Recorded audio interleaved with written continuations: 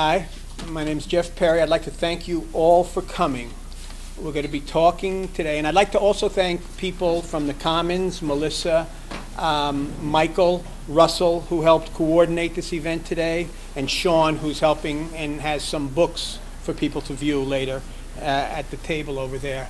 We're going to focus on Hubert Harrison and Theodore W. Allen and the centrality of the struggle against white supremacy. We're going to be doing this in 5 sessions over the next 6 weeks.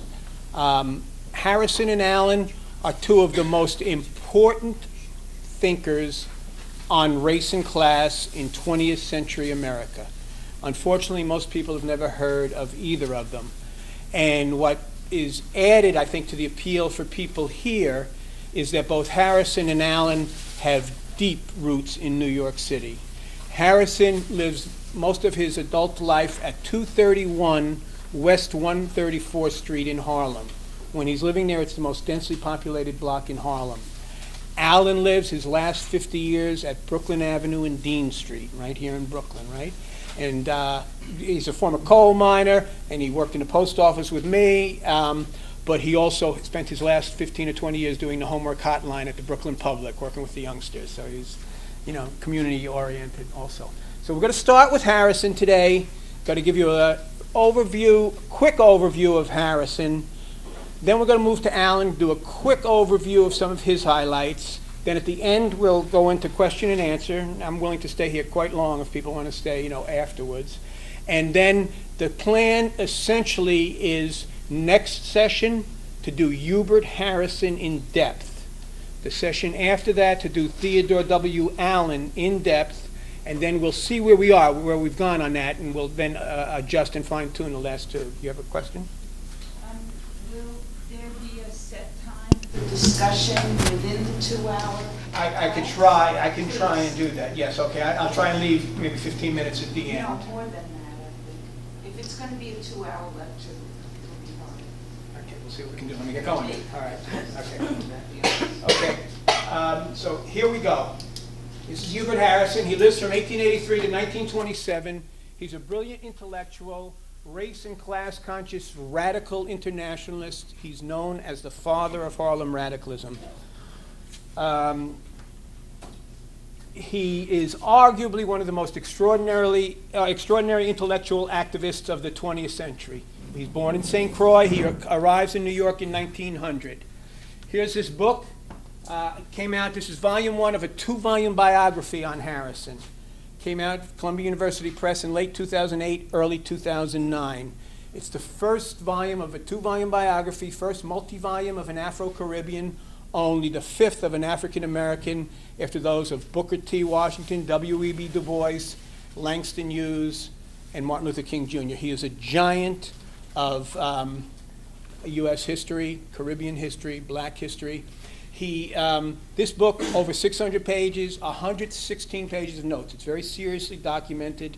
It's got 60 photos with detailed captions, so even today, if you can't buy it from the people who are selling it, take a look. You can look at the photos. You get a quick glimpse of what we're dealing with here, what a giant of an activist and intellectual he was. Yes? Please repeat the other names of the individuals who had multiple books. Yes. Booker T. Washington, W.E.B. Du Bois, Martin Luther King Jr., and Langston Hughes. Now, this book, when this book came out, I have in one of the notes early, when I looked up Hubert Harrison in 2007 when we were putting the finishing touches on this, and I Googled Hubert Harrison, I think it was 750 hits. If you go today and Google Hubert Harrison, Hubert H. Harrison, you're probably about 150,000. And with Theodore W. Allen, you're 250,000 or something like that. So these people are sinking deep roots, particularly amongst the younger generation. And I think it's because they speak so true to issues that we're dealing with. And they're really bringing it, right? So going on now. So this is the Harrison biography. This is a reader, Hubert Harrison reader. I did this one a little over a decade ago for Wesleyan University Press. This has 138 of his approximately 700 writings. You're extraordinary, 700 writings by age 44, right? And I am in the midst of a project to put all 700 of his writings on the internet for free at Columbia University's Rare Book and Manuscript Library webpage, right? Also, hopefully by the end of this year, we'll be coming out with a new edition of Hubert Harrison's When Africa Awakes, a book he wrote in 1920, which I'll mention again a little bit later. And that's going to be with Diasporic Africa Press, right? Here, I also want to call your attention to the fact that Hubert Harrison's papers are available at Columbia University, and this is when they were being made available publicly. Jean Ashton subsequently went to New York Historical Society. That's Harrison's granddaughter Ilva, grandson Charles, and great-granddaughter Yvette and her daughter. And this was, these papers, I'll go into the details of how I came to Harrison, but right now I want to just mention in 1981 I started researching him, and I sent emails and I sent letters this is when you could change the address on an email, and that was a big innovation, right? And I sent letters all over, and a librarian from the Virgin Islands wrote back and said she's related to the family, and there were a son in Harlem and a daughter in Yonkers. So I contacted the family. I met them in 1981, and I showed them several hundred pages I had written on Hubert Harrison. And on the third visit, they took me into the front room of an apartment on 150th and Bradhurst in Manhattan, right, in Harlem. And they said, here are his papers. Do with them what you need to do with them. So they trusted me, right? So I immediately became an archivist overnight. I got Mylar, acid, the archival boxes, acid-free paper, Mylar, the plastic covering. And I made copies immediately and never touched the originals again, unless it was a dire emergency, which rarely, if ever, happened. And I just preserved them until the family said they wanted to place them. They placed the papers at Columbia University in 2005. They're there. The family got all the money for it. This is not about any kind of hustle at all on my part, and nor on theirs. I mean, they've just been so giving. But we have. While over the years, I was working in the post office while I'm working on this, so I'd come home every day, and I did. I preserved, inventoried, and indexed these. There's a 102-page finding aid, which is essentially drawn from the inventory I had prepared, and that's available for free online. Much that I'm going to talk about today is available for free online. So for those who want to pursue any of these matters further, you can. Here's his scrapbooks. This is just a sample of his scrapbooks. He had books. He had all his manuscripts. And this, the younger generation might appreciate, in these scrapbooks, he would put clippings and things like this. So this is what files looked like back then. Right now you think of digital files. That's what his files were like back then. And he had 40-some-odd scrapbooks on different topics, and very, very organized, you could see, right? This is just briefly now. This is Alan, who lives from 1919 to 2005. He's born in Indianapolis, grows up in Huntington, West Virginia, a very poor area in West Virginia, coal mining country. He gets out of high school. One thing about Harrison, when we get into him, he's brilliant, but he never goes to college a day in his life. Alan reportedly went one day and found it too confining, and he went right from high school into the coal mines, right, and became a local president of 3 different locals down in West Virginia before he hurt his back and came up to New York. He's a working-class intellectual activist, self-educated, former coal miner, factory worker, teacher, postal worker, and librarian. Alan originated his white skin privilege analysis in 1965. Please hear what I'm saying. This is 21 years before Peggy McIntosh and the knapsack. And if you go online today and look up white privilege, they'll open up with a statement about white privilege is based on the theory that all white people benefit. That's not what Alan says at all. And Alan's analysis of white privilege is rooted in class analysis. It's a whole new ball game.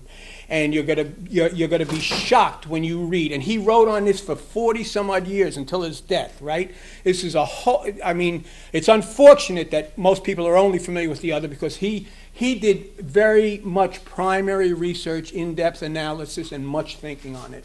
So he's originator of the white skin privilege concept, generally the theory anyway. He originates his invention of the white race analysis in 1974 and 75. We'll get into this later. with a pamphlet, which we have available there, Class Struggle and the Origin of Racial Slavery, the Invention of the White Race. And that's also available for free on my webpage, right? So again, we try and make stuff available where we can. And his magnum opus, his life's work, was completed, first volume in 1994, second volume in 1997, entitled The Invention of the White Race. Please pay attention to the titles. He's very precise with his words. Volume 1 is Racial Oppression and Social Control. Racial oppression, social control. He's going to develop an analysis of racial oppression. Social control, key to understanding it. Volume 2, The Origin. I'm going to get back to this. Singular, the origin of racial oppression in Anglo-America. Here's his 2-volume. Now, this 2-volume Invention of the White Race, last year, a year and a half ago, we came out with a new edition from Verso Books right here in Brooklyn. And in this new edition, which I encourage people to look at, get in libraries and things, I wrote the introductions, I wrote new back matter, I greatly expanded the indexes because Alan, these volumes, it's 800 pages combined, but it's 35% footnotes and appendices. This is serious scholarship. I call it proletarian scholarship. It's not the kind you find very often in the academy. And he did expand, and I'll say that because one of the leading books that came out within the past year and a half came out, a book on about race in America, right? And didn't have a single footnote, by a prominent scholar.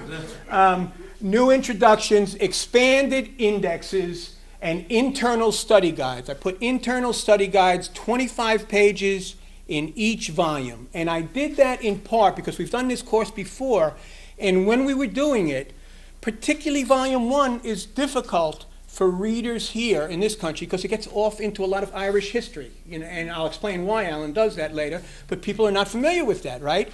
And so I try and really break down and go, section by section what he's doing. So I think that it's a very helpful guide.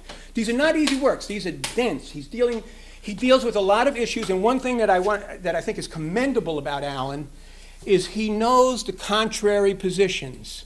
So he will bring them into the discussion. He's not mean-spirited. He'll raise them in their best light, and then he'll address them, which is what you want to do, right? So, going on. For other published writings, first I want to call everybody's attention. If you have pencil and paper, that's the web page. All kinds of free information. 1 second. I want to come back. Key articles. This is in 1967. He writes White Blind Spot, co-authors it with a fellow named Noel. He was under the name Ignatin back then. His name is Ignatia. That's what he goes under today. And Alan wrote a very important article in there, Can White Workers Crossed Out Radicals Be Radicalized, right? And he gets into that. Now, these articles, again, for people not familiar with it, 1967, 69. In 1969, the New York Times is running front page article on how the National Office of SDS, Students for a Democratic Society, is decided to wage an all-out national campaign against white skin privilege. People think all this white privilege, again, 86, 87, as if there's no history, and there's this very rich history. Alan writes White Supremacy in U.S. History in 73. He writes a very important critical review of Edmund S. Morgan's American Slavery, American Freedom in 1978. Morgan is Yale professor emeritus, passed away, I think, recently, right? And he, president of the Organization of American Historians, does many good things in this work. It is the work that Michelle Alexander cites in the New Jim Crow when she refers to 17th century Virginia, as do others.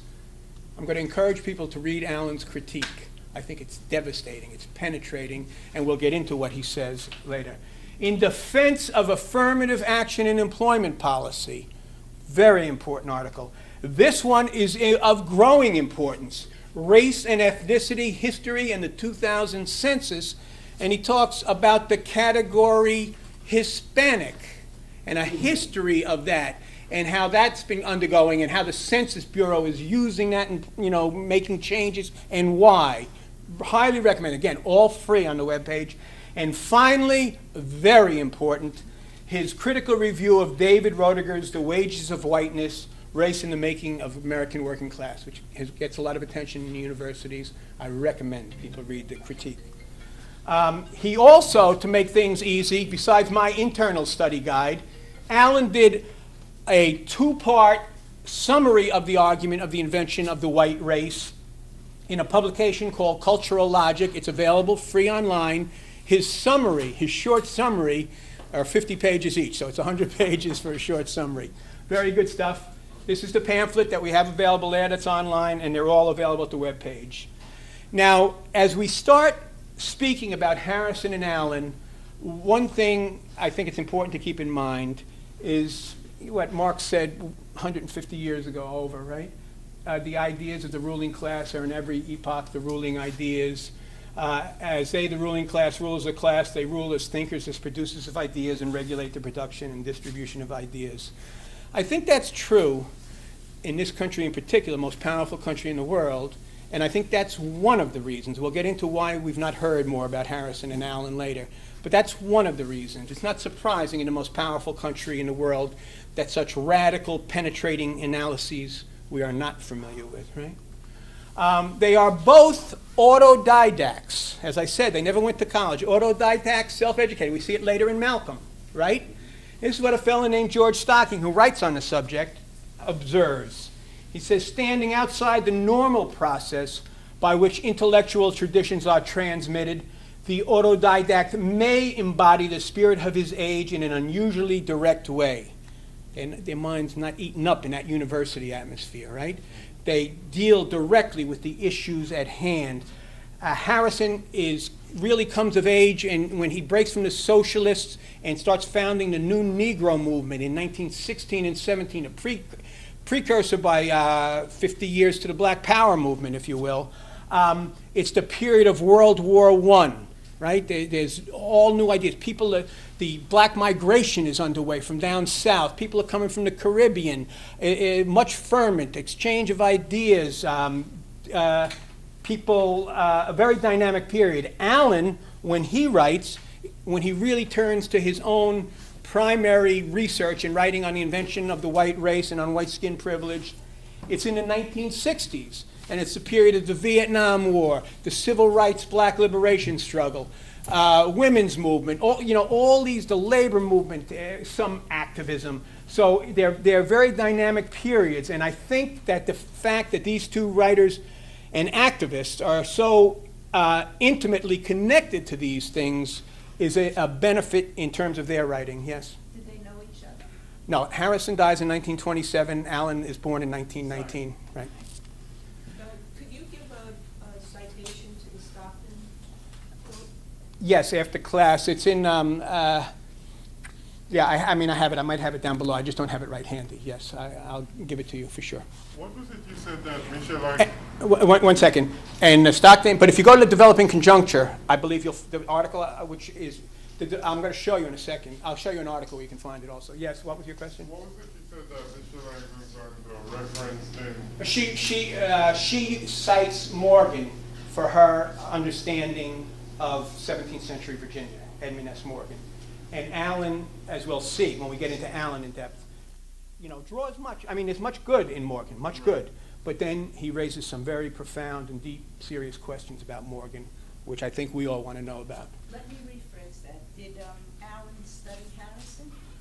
Harrison, okay, I was hoping we could do this at the end, but Allen comes to know Harrison when I start writing on him later. Most people didn't know about Harrison, right?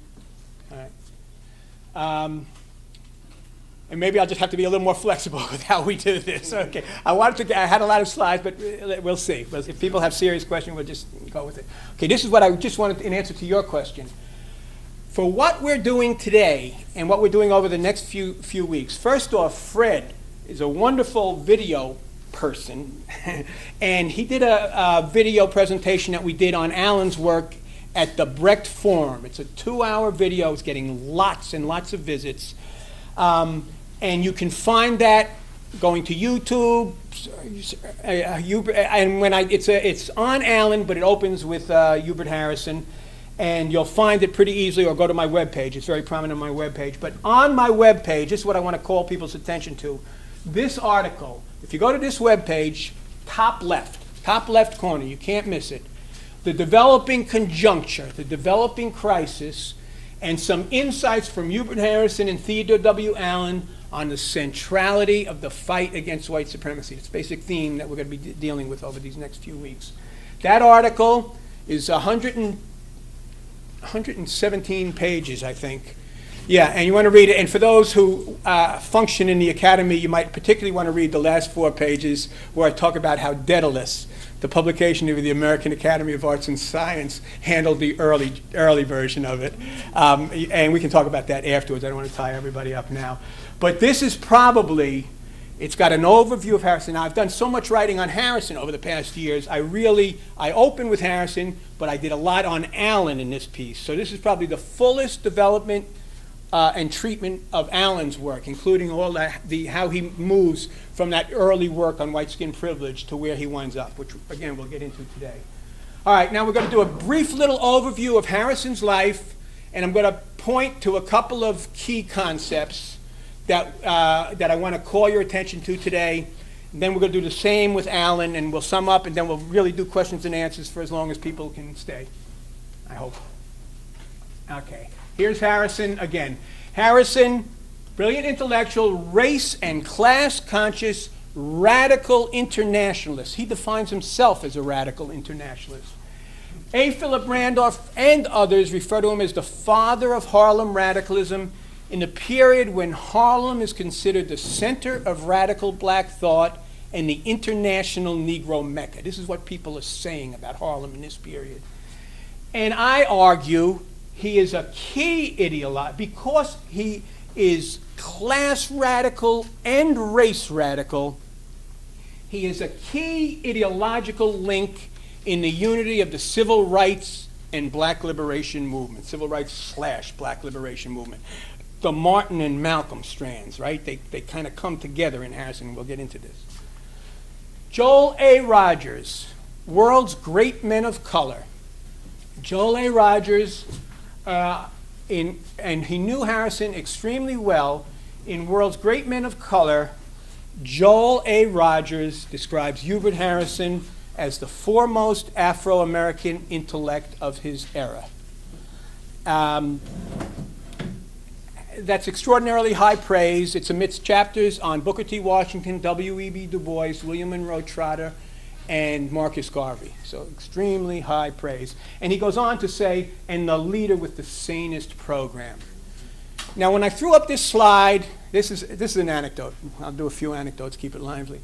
When I threw up this slide and read that quote up at the Du Bois Institute at Harvard, when I gave a talk up there a few years ago, I was interrupted by my host, who said, "Oh, Jeff, you can't really consider J.A. Rogers a serious historian.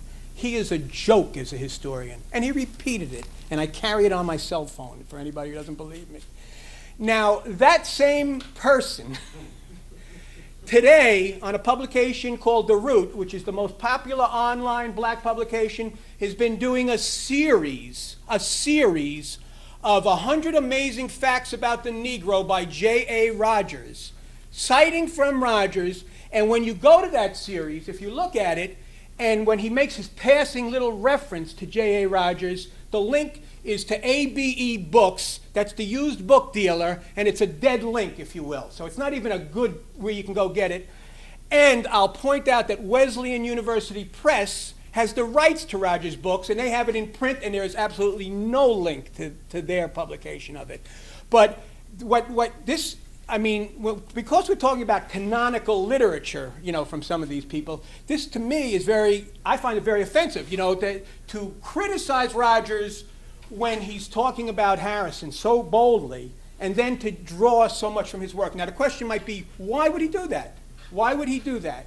And this is going to get into an issue that we'll talk about later. Why is Harrison not better known?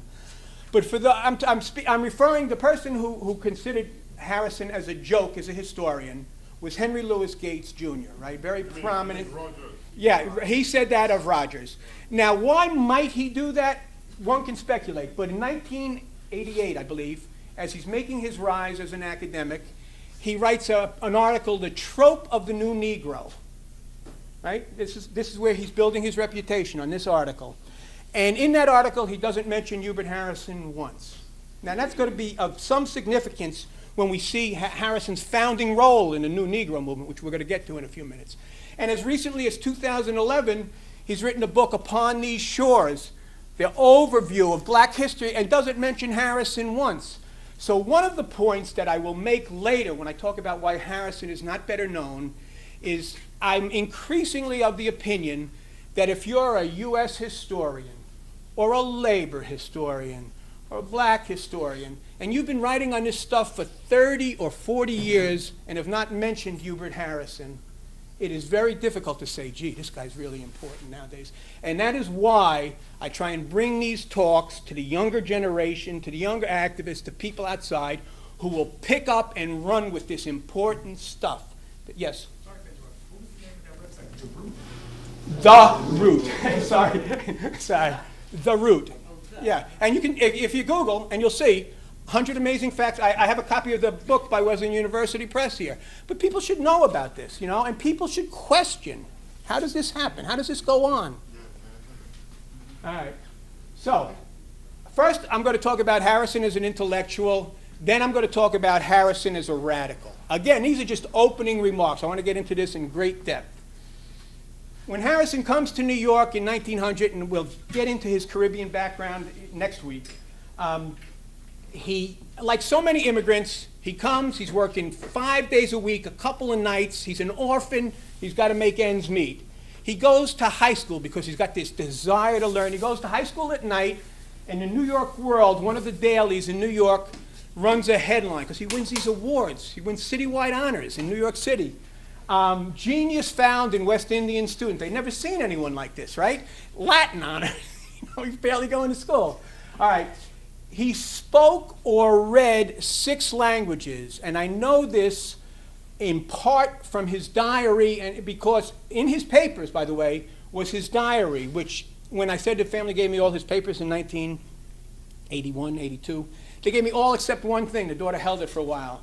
And that was after I finished a dissertation on Harrison, and I took her out to dinner, and we were sitting down and talking, and she goes, oh, I have one more thing for you, and she gave me his diary, which he had kept since he started it in 1907, this version. So, and it was a total gold mine. So that's when I knew I had 2 volumes worth of work. It's major, major document. So he read or spoke 6 languages, including Arabic, and not because he was religious, but because it was a religion of so many people of African descent, right? He was reading, in his last year, he was reading the Quran to be familiar with this, right? He read voraciously. When he dies, the obituary, several of the obituaries, 1 or 2 of them commented that it was reported he read several books a day. And you might say, oh, gee, they're just pumping that. But I went through his books. And I also, in my youth, took a speed reading course. He knew how to attack a book. You see his books, and you could see where he honed in. He focused on what sections, what he wanted to deal with. He'd mark it up. He'd interact with it. So I certainly believe it. And his clippings were voluminous and in all kinds of areas, right? So he did read voraciously. And when Rogers talks about the foremost Afro-American intellect of his era, Rogers is not speaking loosely. Rogers writes 2 volumes on World's Great Men of Color, right? He knows who these players are, who these figures are, and what they did. As an orator, Hubert Harrison was a pioneering soapbox orator. He would speak on the street corners. He'd speak indoors also, Cooper Union, places like that, you know, I mean, all over. Public libraries, a big proponent of free public libraries. But I want to focus on his oratory outdoors right now. History, science, politics, religion, education, literature, theater, evolution, race and class. As a soapbox orator, I just wanted to highlight a couple things to drive this home. He spoke as many as 23 times a week. That's morning, noon, and night, 7 days a week, for the Socialist Party in 1912. That's when Eugene Debs is running for president, and Harrison is the leading black activist in the party. This next one for the occupiers, right? People in the Occupy movement. New York Times, September 13th, refers to September 13th, 1912. It's actually the paper of the 14th. Hubert Harrison, an eloquent and forceful Negro speaker, shattered all records for distance in an address on socialism in front of the stock exchange. His voice carried the furthermost limits of the crowd. He was still going strong at the beginning of the third hour, and he continued on until the big bell closed the exchange. That was an early Occupy movement, right? But unfortunately, the occupiers today are not aware of that history, and I think it would be important, you know, to bring much more into that movement, right? He spoke before 50,000 people at Union Square, May Day, 1913. He spoke all over the city. I'm going to give you a quote from Henry Miller on Harrison when he saw Harrison as a youth at Madison Square. Unrivaled. His quondam idol, he refers to him as. And in Harlem, it is Hubert Harrison who pioneers tradition of soapbox oratory that is subsequently picked up by A. Philip Randolph, Chandler Owen, Richard B. Moore, Marcus Garvey, and later Malcolm X.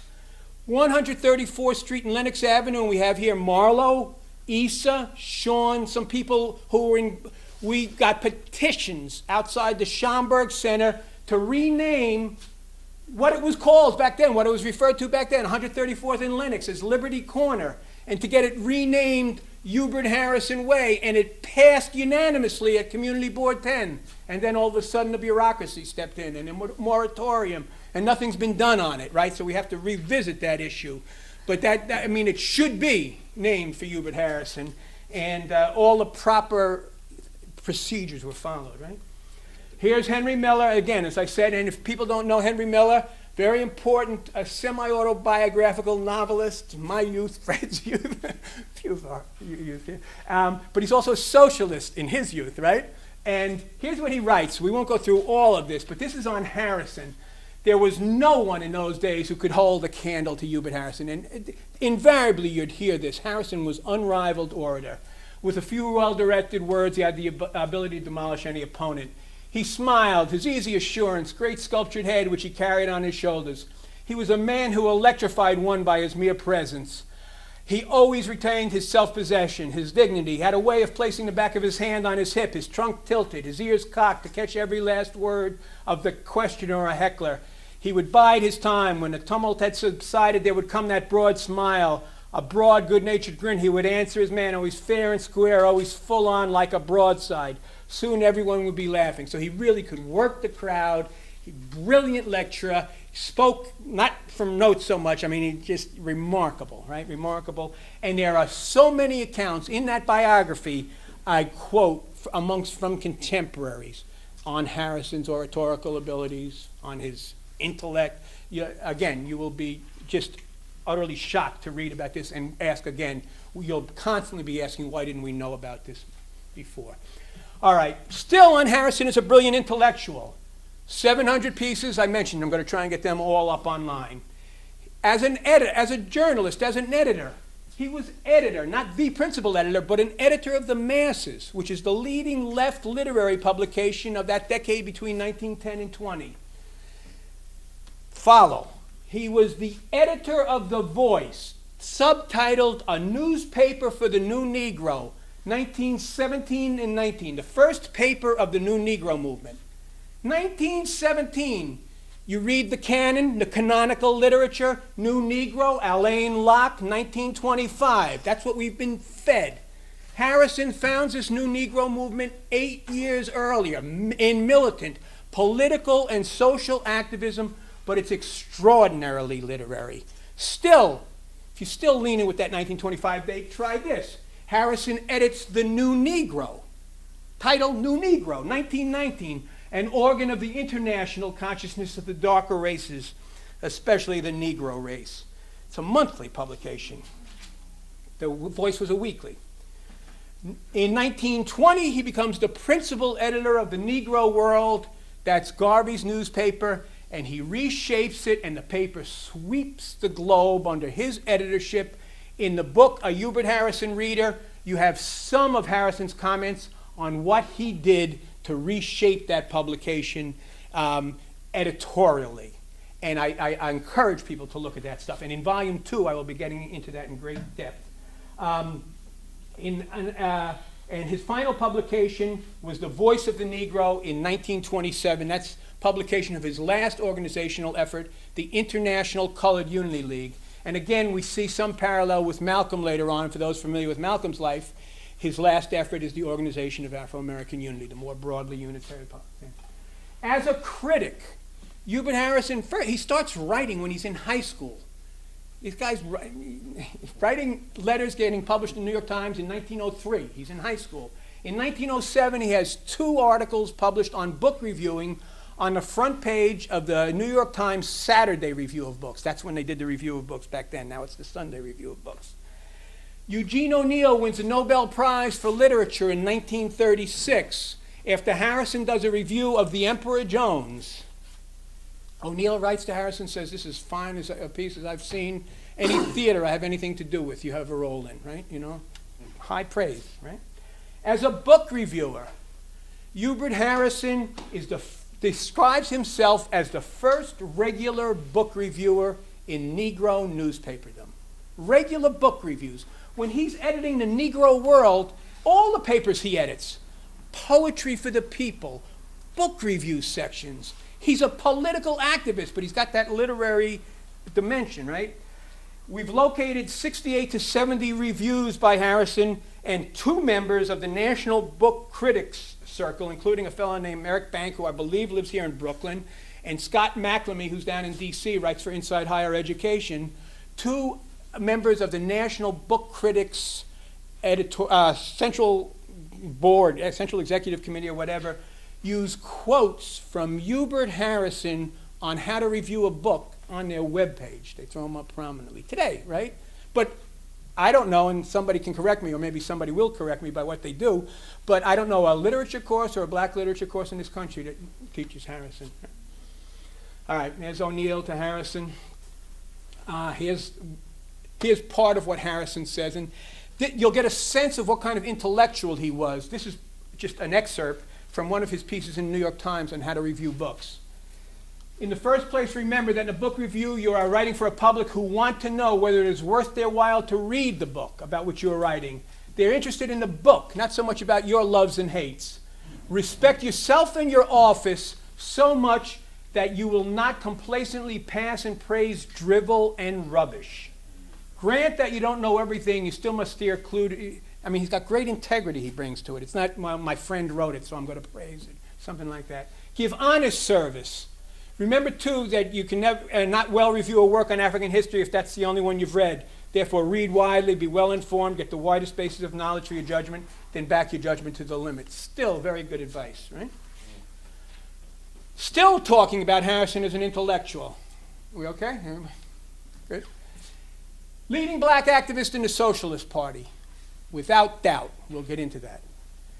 Leading, pioneering black activist in the free thought movement. If people are not familiar with free thought movement, that's thought unfettered by religion. He breaks from the church, most powerful institution in the black community, and turns to free thought, to science, to address social problems.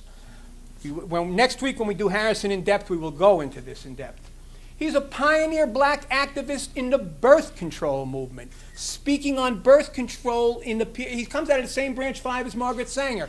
In 1914 and 1915, he's speaking on birth control, but he's also aware of the genocidal aspects and the abuses taken towards black women, you know, in the hospital. So he's clear. But when he's speaking on birth control in 1914, up at 181st Street, are people familiar with that subway station up there? It's got the stairs down, I think, right? So he's there speaking outside that subway station, and according to the report in the Truth Seeker, one of the publications of the free thought movement, they describe it as the Irish cop looks the other way and the gang of rowdies come and attack him, and he's got to take the table leg and defend himself down the stairs, right? And of course, he's the one who gets arrested. You know, his story, right? I'm not making light of that. I'm just saying that's what happened. He is as I said, the founder and the leading force of the new Negro movement. He's a promoter and aide to black writers and artists. He is a featured lecturer for the New York City Board of Education, from 1922 to 1926, basically the only black lecture. And this is when they were doing adult education at night in the public libraries, in the Y, right? That was a principal form of education for working people. And as a bibliophile and library popularizer, Hubert Harris, he thought libraries, free public libraries, were one of the great institutions in this country. He wrote essays like read, read, read. He's encouraging, you know, the same thing we see later with Malcolm again. And he's a founding officer of the committee of the 135th Street Public Library. The old building is next to the Schomburg Center today, for people who might be familiar with it, right?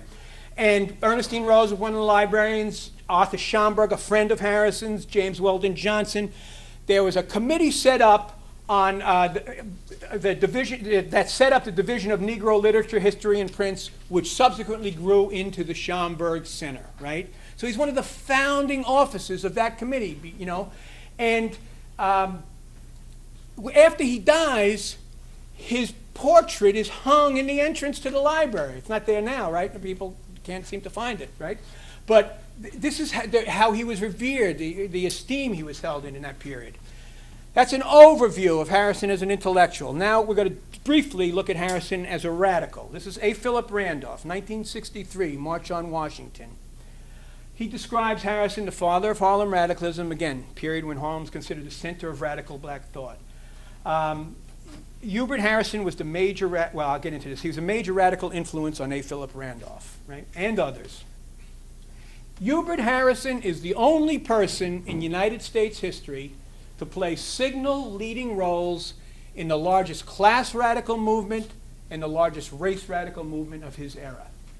He was the foremost black organizer, agitator, and theoretician in the Socialist Party of New York in 1912. He founds the first organization in the first newspaper, the New Negro Movement. It's like the Black Power movement 50 years later, as I said earlier. And becomes editor of the Negro World and principal radical influence on the Garvey movement. Marcus Garvey joins Hubert Harrison's Liberty League. This is the kind of influence Harrison had back then, right? And if people are familiar with Garvey, Garvey doesn't join anyone's organization, right? This is the founding meeting. Somebody was speaking earlier today about Adam Clayton Powell, right? It's the founding meeting of the Harrison's Liberty League in 1917. It's at Bethel AME Church on 132nd Street in Harlem. If you look at the listed speakers, it's Hubert Harrison, Chandler Owen, who's partners with A. Philip Randolph, right? And Adam Clayton Powell, Sr. At this rally, Harrison also invites Garvey up to speak to his first major Harlem crowd. But look at the slogan. Woodrow Wilson had led the U.S., this is going to sound familiar to the younger generation, Bush led us into Iraq to make the Mideast. After we didn't believe the weapons for mass destruction, we were told it was to make the world safe for democracy, or make Iraq safe for democracy. Wilson leads us into World War I to make the world safe for democracy. Harrison says, let's make the South safe for democracy, because there's lynching, segregation, disfranchisement. Stop lynching and disfranchisement. So that was the slogan. That was the militancy. And that organization is demanding enforcement 13th, 14th, 15th Amendment, federal anti-lynching legislation. And Harrison is speaking of armed self-defense 44 years before Robert F. Williams at these meetings. Huh? That's a flyer for the rally, 19th. And this is in June. This is June 12th. In July 4th, the first issue of Harrison's paper, The Voice, comes out. Is that prominent picture in his book? This flyer is in there, yeah. Here, again, I mentioned about Harrison, New Negro. Here's just a sample of Harrison's New Negro monthly. Look at some of the titles. The Women of Our Race, Education in West Africa, The White War and the Colored Races, Two Negro Radicalisms. So these are very radical publications he's putting out. 1919, 6 years before Locke, right? Drive home this point about the New Negro Movement and Harrison's role as a founder, and how can somebody write about the New Negro Movement and not mention him? In the book, we have volume 1 has 180 pages on Harrison and the New Negro Movement. First paper, first organization, publication called The New Negro, right? 1920, the book that I'm redoing with Diasporic Africa Press, look at the title. When Africa Awakes, the inside story of the stirrings and strivings of the new Negro in the Western world. Right? Still, all right. Got that point, right? So he profoundly influenced a generation of new Negro militants and common people. In both books I've written, I argue, and no one has seriously challenged, that amongst his generation, Hubert Harrison was the most class-conscious of the race radicals and the most race-conscious of the class radicals. A very unique combination. This is Hodge Kiernan. It's a very striking photo. This was done in Greenwich Village. He's from Montserrat, a very political activist of that generation, writes for Harrison's publications, writes for the Negro World. He's an elevator operator at the Stiglitz Gallery, which was the avant-garde place, right, in that period. And probably the most brilliant man in the building, right? But he talks about Harrison lived with and amongst his people, not on the fringes of their social life. It was Harrison who really, and his voice, that really crystallized the radicalism Negro in New York, exerted a tremendous influence, inspiring the people, sense of race pride and determination. Harrison, who lived on Harlem's most dense, lived with and amongst the people. He's not this talented tenth. He's not up on the hill. He's on the most densely populated block in Harlem. And Kiernan goes on, Harrison was the first Negro whose radicalism was comprehensive enough to include racialism, politics, theological criticism, sociology, and education in a thoroughgoing and scientific manner. Hubert Harrison was the major radical influence on A. Philip Randolph, by Randolph's own admission. He was the major radical influence on Marcus Garvey, and this is documented, and you'll read the documentation, Volume 1, and even much more in Volume 2. When I grow up, you take those lines of descent, and that is Martin and Malcolm. Because as we know, it is Martin who marches with A. Philip Randolph at his side in the March on Washington movement, and it is Malcolm, whose mother was a reporter for the Negro World, the same paper that Harrison edited a few years later, and whose father was a Garveyite preacher. So we see these important lines of descent, right? I argue, as I stated earlier, he is a key link in the two wings of the civil rights, black liberation struggle, the one basically identified with Martin, one with Malcolm, right? As a radical internationalist, I used this phrase before, it's from Harrison, he's extremely knowledgeable about Africa, Asia, Mideast Americas, and Europe. Richard B. Moore, famed Scottsboro orator, ran the Frederick Douglass bookstore on 125th Street in Harlem. Pioneering black socialist, member of the African Blood Brotherhood, of the Communist Party, writes, Harrison was above all a militant black socialist in his steady emphasis on the liberation of the oppressed African and colonial peoples. Winston James, outstanding historian, was at Columbia, is now at UCal Irvine, written a wonderful book, Holding Aloft the Banner of Ethiopia, about early 20th century Caribbean radicalism. James writes, Harrison had confidence and in humility before the peoples and culture of Africa. His knowledge was encyclopedic. Basically, James argues Harrison knew more and spoke and wrote more knowledgeably about Africa than any of his contemporaries, but he did so without the arrogance that so often comes from people from this country towards people of Africa.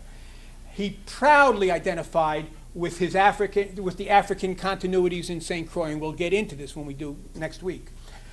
And this last one is very important, particularly for students of this history, right? For Harrison, Africa was primarily a teacher, not a primitive, unschooled child in need of civilization.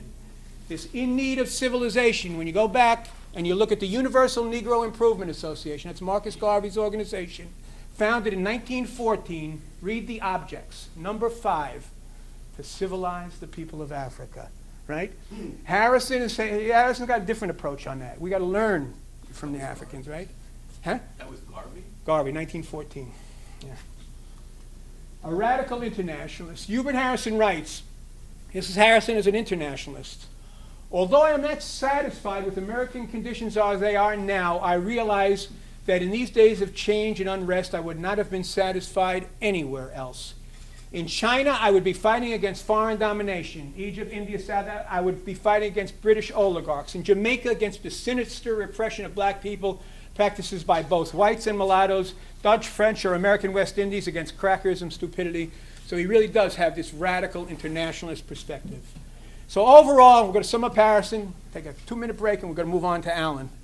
Race-conscious, class-conscious, scientific, internationalist, emphasizes the common people. Both Harrison and Allen, common people. They write essays with affection. They're of the people, right? His approach, he's a master of the mass approach. He's reaching the masses in his day. The two principal ways you do it, soapbox oratory and newspapers. He's a master of each, right? Direct action and proactive, and we'll get into this much more later, but this is partly drawn from his Crucian roots, great rich history of direct action in St. Croix. Understands the interrelation of literature and the arts. He's anti-capitalist and anti-imperialist, and challenges white supremacy. He understands it's central to capitalist rule. When Hubert Harrison dies in 1927, the eulogy is delivered by Arthur Schomburg, Afro-Boricua, Afro-Puerto Rican, friend of Harrison's for many years. He knows how popular Harrison's been in his day, and Schomburg eulogizes that Harrison was ahead of his time, which is true. That's why I really believe he has so much to offer us today. But he's not the only one who emphasizes that theme. John Henry Clark, people may be familiar with his work. Roger says that 70 years after Schomburg says it, John Henry Clark says basically the same thing. The strong and clear voice of Hubert Harrison speaking to us again. I hope this time we will listen. Let us try to complete the important theoretical work he started. Here's Harrison's cemetery, unmarked grave in Woodlawn Cemetery in the Bronx. His gravesite shared, a shared plot with a fellow named Daniel Joseph. We have made some movement on this with the family. A down payment has been made on a gravesite marker. Hopefully we'll get that up within a few months. And when we do, we'll certainly let people know, and maybe we can commemorate it in some ways, right? Harrison's unremembrance. I'm going to just touch on this now. I gave you a little hint before, but maybe one of the next weeks we'll pick, because I want to get you a little taste of Allen. Why don't we know more about Harrison? Here are some of the reasons in broad strokes. He's poor, he's working class, he's black, he's foreign-born and from the Caribbean. All groups who've been underrepresented historically. If he's a woman, we put that there. Groups that have been categorically underrepresented. He is a radical. Again, this is the most powerful country in the world. This guy's a radical on class, race, and religion. Not surprising in the least that we don't know more about him, if you ask me. He is a forthright critic. I want to say a little more on this in 1 second. He has no long-lasting organizational ties. It's not like Garvey has the Garvey movement carrying on, or Du Bois gets involved with the CP later on, and they carry his memory. He dies young at 44, so he's not martyred like Malcolm or Martin, and he doesn't live 50 more years like Du Bois, right? And how history is written, and we will talk about that much, much more, maybe in subsequent weeks. How did he die? Good question. He dies of appendicitis-related condition in Bellevue Hospital in 1927. People did die of that back then, right? And he was getting better and took a turn for the worse. I've talked to doctor friends who said, yeah, very plausible. Family was always suspicious. And just on that topic, since you brought it up, I have an article that ran in Black Agenda Report, Black Commentator, and Black Star News on Harrison's grandson named Ray Richardson. I encourage people to look at it. I'm going to just mention this briefly. Ray Richardson was brilliant, age of maybe some of the people here. And when MLK Jr. gets killed in April of 1968, right, all of a sudden public TV is scrambling because they got no black programming, basically, right? And they want to start doing some black programming. So they get some of these, he's a graduate student in film up in Boston University. He and Stan Lathan, people may know, Stan Lathan, famous producer, father of Sinai Lathan. I don't know if people are familiar. He's got a rich history in theater and film. And they get these people and they do a show up in Boston called Say Brother. It starts before Gil Noble's like it is down here. And it is militant and radical, and they bring it into the community, right? And when New Bedford erupts in 1970, in the summer of 1970, they bring the TV. They're doing primetime TV, Thursday night for an hour and rebroadcast on the weekend. They've never seen anything like this. And when they bring the cameras into the, New Bedford for 6 days, the public broadcasting goes through the roof. They take the show off the air and they fire Ray Richardson. To make the story short, Ray Richardson and his fiancée, Vashti Lowndes, who Baraka talks about in his book, because she's coming through the 60s and involved with some of those movements, and had been working at Gil Noble's Like It Is and won an Emmy. You know, young, talented filmmaker. They go to Mexico to visit Ray's father, and they die under mysterious conditions in Mexico, allegedly swimming, right? Now, the same day that he died, and I wrote this article prompted by Malcolm's grandson. And this is Harrison's grandson. This is Harrison's grandson in 1971, but I was prompted by the death under somewhat suspicious conditions of Malcolm's grandson, right? I said, gee, Harlem Radical, you know? Yeah. But I was more, once I did my digging, I was even more, my curiosity was awakened more by the fact that when I look in the Boston Globe at the obituary of Ray Richardson in the Boston Globe in January 1971, right underneath his obituary is the obituary of Jacobo R. Benz. Now, if that name doesn't ring a bell to you, he was the duly elected left-leaning president of Guatemala, ousted in an open CIA coup in 1954. And this is the period, and now this period, 71, is when the U.S. is doing Allende. They're knocking off black leaders left and right. Whitney Young subsequently goes to Africa and dies drowning. Ray Richardson allegedly dies drowning. They're saying that Arbenz, the Boston Globe article, that Jacobo Arbenz also died in Mexico, virtually the same day as Ray Richardson, of drowning. This period of COINTELPRO, right? This is what's going on. And the CIA, very active, particularly in Mexico. And when Ray Richardson, they say he dies of drowning, Jacobo Arbenz, they say, dies of drowning in his own bathtub. Right? That's what they say. That's the article. So, again, the family, that your lead-in was, how did he die? Harrison's family was suspicious of his death, but they was definitely suspicious. Harrison's daughter, who was the mother of Ray Richardson, was utterly suspicious, as was his brother, of Ray Richardson's death. Sorry I went off on that one, but I think you can get that.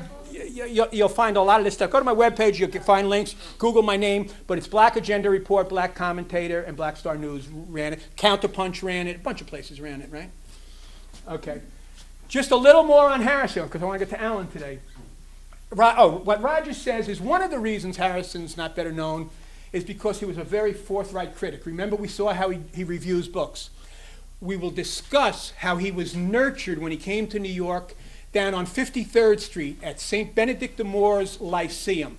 This is before the IRT gets built to go up into Harlem, so the area of black concentration is in the 50s and 60s in Manhattan. Schomburg, Johnny Bruce, Williana Jones Burroughs, host of people. They meet there. Harrison calls it the germ of black racist consciousness. We'll discuss this again in detail next week. But he learns there how to speak his mind, how to discuss openly and freely, not, as he says, not beat the devil round the stump, right? So Harrison will openly criticize, but he's not mean-spirited. You know, he's trying to push the struggle forward. But he pays the price, because many people don't handle that very well. And this is what Rogers talks about. But he points out there was no personal malice in Harrison's, comments. And just to give you a sampling, in his life, who were some of the people that he criticized openly?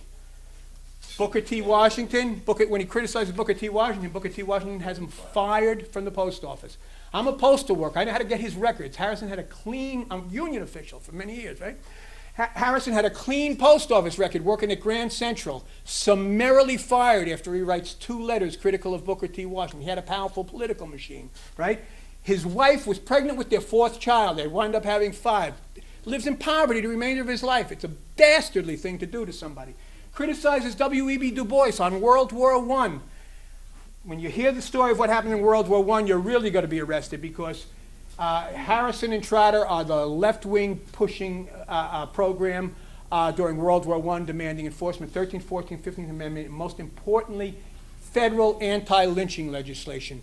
That is not supported by the NAACP in that period. Jolie Spingarn, the head of the NAACP, did not have a black national head for its first 10 years. Spingarn is the head. Spingarn was a major in military intelligence. Hear what I'm saying, and this is, we go through this in the books. And closest white friend by Du Bois's own admission of Du Bois. So they, in an effort to block that, we'll go into this in some detail, they take some efforts to block Harrison's Liberty League with Trotter. Harrison exposes it. Du Bois will never speak of Harrison again. Marcus Garvey. Harrison criticizes Garvey openly. And it was a period, it was very difficult to criticize Garvey, and we'll talk about that, the atmosphere in that period. Criticizes Chandler Owen, criticizes Charles Anderson, the leading black Republican. But he also criticizes Mary White Ovington, leading black socialist, one of the leading, Oswald Garrison Villard, Ernest Unterman. These are big figures in the Socialist Party. Kate Richards O'Hare, Spingarn. Spingarn, when he was a pro-war socialist. Lenin said in World War I that was the dividing line in the socialist movement. Spingarn was a pro-war socialist. He also criticizes, with some devastating criticism, Samuel Gompers. Criticizes William Foster, a prominent name in the history of the Communist Party. Carl Van Vechten, who writes about the Harlem Renaissance. Criticizes the AFL, the Socialist Party, the Communist Party, Urban League, NAACP, Amsterdam News, Negro Nation, and we probably could go on, right? So he's outspoken, he speaks truth, he speaks sooth, right? All right. Hodge Kiernan, whose picture I showed you earlier, comments when Harrison dies on why all of a sudden the silence and how the messenger doesn't say a word about him. He's been a major influence on them. The Crisis talks about the death of the boxer Tiger Flowers and doesn't say a word. Opportunity, Harrison had written some things that they had published, right? And he concludes the concerted silence is ominous. It does appear that there is something wrong somewhere. All right, a couple of concepts from Harrison, foreshadow where we're going with Allen, then we get into Allen. Real quick, I'm going to go quicker now. These will be got into in depth next week. This is where Harrison is born, in St. Croix, Estate Concordia, plantation. His mother's a Barbadian immigrant plantation worker. His father had been born enslaved in St. Croix. But he's born on an estate that is owned by two men of color. You wouldn't find that down in Virginia. We'll talk about that more. There's some major differences between how things are done in the Anglo-Caribbean and the U.S. I'm going to hint at some of this now. Harrison arrives in New York City in 1900, and he encountered a vicious white supremacy unlike anything he knew before when he was in St. Croix. Harrison comments on it, Garvey comments on it, Claude McKay comments on it. All these early 20th century Afro-Caribbean immigrants, well, many of them, I can't say all, but because I haven't read all, but many of them comment on it. And to this day, many people coming from abroad will comment on it. They often comment on the difference between the U.S. and their homelands. Harrison actually uses the word shocked in one of his letters to the New York Times, right? Claude McKay explains it very well.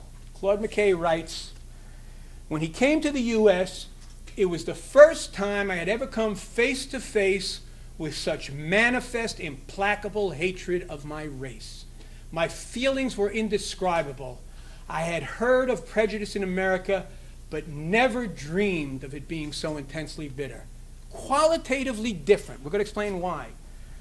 Harrison's recollections on St. Croix might be a little idealized, but not so much, because Harrison, of course, he felt he was the equal of anybody, any place anyway, right? You know what I mean?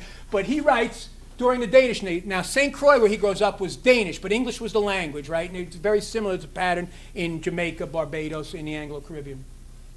During the Danish days, there were superior and inferior people on the islands, but in no instance were they made so by the color of their skin. The doctrine of chromatic inferiors and superiors was violently thrust upon the islanders by the personnel of the U.S. Naval Administration. U.S. Navy goes in, they take over the Virgin Islands in 1917, around the period of World War I, and they start bringing all those southern practices down the Virgin Islands. Horror stories, and Harrison's active with Virgin Islanders here in opposing it. If the lines of social and economic cleavage had any time followed those of chromatics, I knew of no such thing. So Harrison's pointing out again what, but I think McKay says it very forcefully, how there's a qualitative difference in terms of certain aspects of, quote, race relations in these two places. When Harrison comes to the U.S., one aspect of the difference is this: lynching. St. Croix has no history of lynch terror, no formal segregation. Class promotion among a sector of the African people is promoted. That's why the house he's born on, the estate, owned by men of color. Again, you wouldn't see that down in Virginia for the most part. Right? White supremacy was not as virulent or as vicious in St. Croix as in the U.S. Basically, and we'll get into this also later, population in St. Croix, 5% European, 15% colored, 80% black. greatly outnumbered European ruling elite for social control reasons, and this is what we're going to get into with Alan, implemented a policy of promotion of a sector of the African-descended population. So in St. Croix, you have a policy of promotion of a sector of the African-descended population. Free coloreds served in the militia in St. Croix, this under slavery. And in 1834, there was an actual law passed in St. Croix, an edict of full equality. Just let me finish this slide and then we get it. An edict of full equality between free coloreds and mulatto. Contrast that with the U.S. Rather than a policy of promotion and landholding, the general policy in the U.S. was severe racial proscription. The instruments of social control, the militia there, free coloreds involved, in the U.S. South slave patrols were lily white. The law, Edict of Full Equality in St. Croix, U.S., codified in the Dred Scott decision. No black person had any rights that a white was bound to respect. Yes? You said St. Croix was Danish. Danish. Can you explain Yes, that? I will, in 2 weeks. Yeah, it was Danish. Danish was the colonizing European power. There was a history. There had been 5 different. They were part of Denmark? They were a colony of Denmark, Thank yes. you. That's Yes, but I'll go into it in great detail. Thank you. Harrison as a socialist theoretician. Just a couple things as Harrison was a socialist. He does pioneering work in analyzing racial oppression in the U.S. as a socio-historical, not a biological fact. He provides a new litmus test for socialists. He says it's their duty to champion the cause of the Negro. This gets into what we're talking about, the centrality of struggle against white supremacy. The duty of all to oppose race prejudice. And he initiates a colored socialist club. Harrison writes the first major theoretical pieces on the Negro and socialism by a black Which socialist. volume is this one? Which volume? In which volume will we find this? You will find all of this described in detail in volume 1 of the biography is there, but you'll find some of the articles in the reader, so you get both. And many of the articles on the reader are also available online, not all, through Google Books or something like that, right? Very important concept from Harrison when he's writing in the socialist press. Please remember this one. If you don't remember anything else, remember this one. Touchstone. Touchstone. I'm going to tell you. Politically, the Negro is the touchstone of the modern democratic idea. The presence of the Negro puts our democracy to the test and reveals the falsity of it. I had to look it up. That's why I'm prepared to answer your question. A touchstone is a black stone. You rub it against the metal to see if it's really the gold it's purported to be. Yeah. Any issue you look at in society, let's put it to the test. Housing, incarceration rates, education, life, let's put it to the test. How are black people faring? What are we going to do about it, right? It's a guide to action, right, for us, the touchstone from Harrison. He goes on in that same passage to write, essentially, the beginning part here, true democracy and equality implies a revolution startling to even think of. That foreshadows the 1960s, when the civil rights, black liberation struggle was a catalyst for every other movement for social change. It was a catalyst for the anti-war movement, and the student movement, and the women's movement, gay and lesbian rights, trade union movement, picket movement. They all took sustenance from the civil rights, black liberation struggle. Why? Some principal reasons are, 1, because the struggle was just, and 2, because it hit so directly at how the ruling class maintained social control in this country, right? So Harrison got it. This is why we really want to understand. So now Harrison also, and I leave Russell to fully develop this in his class on Hegel, but Harrison as a thinker understood the twofold character of democracy in America. And this twofold character concept, I actually draw it from Marx when he writes to Engels about capital, and he's talking about, well, the key thing to understand is the twofold character of labor, and he goes off and does a little thing on this. But by the twofold character of democracy in America, I mean the following. When you have a white supremacist democracy, a lily white democracy, a lily white trade union, a lily white Democratic, or a lily white Republican, or a lily white Tea Party, right? Or a gerrymandered lily white congressional district. They're retardants for social progress. But when you have thoroughgoing and democratic and approaching some degree of equality democracy, when you have that, it's a catalyst for social change. And Harrison talks about that stuff. Harrison, 1912, writes the crucial test for the socialists. This is the Negro's cause is as clear as day. This is the crucial test of socialism sincerity. We always learned about it from Du Bois, who said it a year later, but it was Harrison who said it, you know, in the press. Very important concept, and this one we're going to get into in Allen in great depth. Harrison, 1912, and this is one of the things that Allen read by Harrison and said, whoa. You know, I mean, you know, he really, the 10 million Negroes of America form a group that is more essentially proletarian. Harrison, Du Bois, I'm going to show you in a second, Allen, they understand black labor as proletarian. Proletarian. Slavery is capitalist. Slave owners is capitalist. Slavery is capitalism. Black labor as proletarian. If you start from that premise, you redo all of U.S. history, which is what Allen tries to do in his last unfinished work, Towards a Revolution in U.S. Labor History. But let me elaborate a little more. So you see this is Du Bois, 1912, leading publication of the Socialist Party. Right? Here it is, 10 million Negroes of America. Here's Du Bois, his famous work, Black Reconstruction in 1935, reshapes our understanding of black history, U.S. history, right?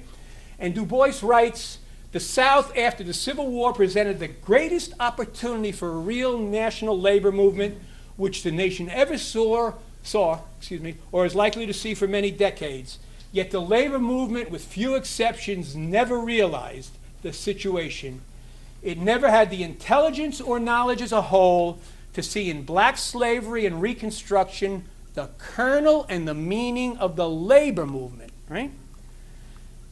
Allen goes on, quintessential understanding enslaved black labor as proletarian. Allen thinks this is important for three very excellent reasons, I think.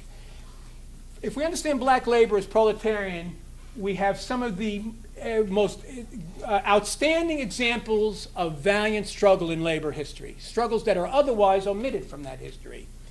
It helps to tear the covers from centuries of white labor betrayal, because if black labor is labor, then all the rationales why white labor can't support abolition or can't support this, the covers are torn from them, right? And finally, and this gets into Allen's major work on the invention of the white race, if we understand slavery as capitalism, slave owners as capitalists, and bond laborers as proletarians, it helps us to understand the invention and the role of the white race, which is what Allen really wants to go after. Now here we go, about ready to wrap up Harrison today.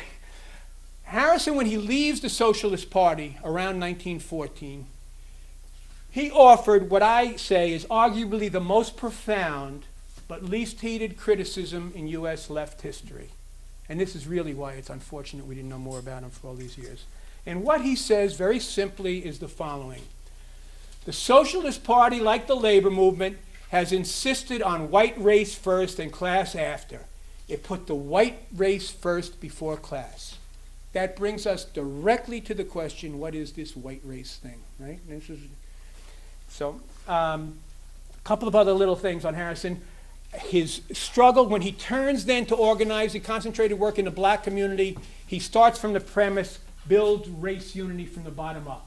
He says the fault with the previous efforts, and he's referring to Booker T. Washington with his Tuskegee machine, or Du Bois with his talented pens, was they started at the wrong end. They started at the top when they should have started at the bottom. Light the fire at the bottom. Interestingly, in 1940, in his third autobiography, I think, Du Bois, Dusk of Dawn, Du Bois reached a similar conclusion. We'll have documentation, footnotes, and all this stuff. But that's very important. This is, to wrap up, the last photo, I think, of Harrison for now. This is Hubert Harrison in 1926, teaching problems on world problems of race. He taught it on 135th Street in a building owned by Opportunity, by the Urban League, and also at the Workers' School of the Communist Party, teaching world problems of race at the Workers' School. In this picture, there are some outstanding activists, Richard B. Moore, who I mentioned, the Scottsboro Orator, African Blood Brotherhood, Socialist Party, Communist Party. W.A. Domingo, first editor of Garvey's Negro World from Jamaica, goes back to Jamaica, very involved with Norman Manley and others, you know, in the movement down there, late 30s, early 40s.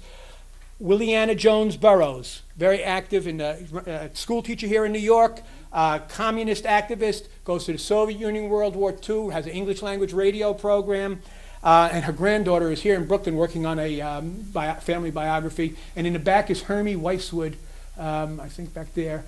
These are all outstanding people in the left communist movement, but I counted how many? 68 people. And when Harrison's doing this talk, Richard Moore's daughter, Joyce Moore Turner, is an outstanding historian. She's written about Richard B. Moore, Caribbean militant in Harlem, and also Caribbean crusaders of the Harlem Renaissance. She says, Jeff, when you show this picture to people, point out to them that the people in the audience are working people. Yeah, the men have suits on or sport jackets, but she goes, they dress up when they went out at night. They probably wore service uniforms during the day or something like that. These are working people, right? Rap with Harrison, little Harrison. So when he's teaching this course on world problems of race at age 43, shortly before he dies, he observes that the King James Version of the Bible does not contain the word race in our modern sense. As late as 1611, our modern idea of race had not yet arisen. Here's what Allen says on the back cover of Volume 1 of The Invention of the White Race.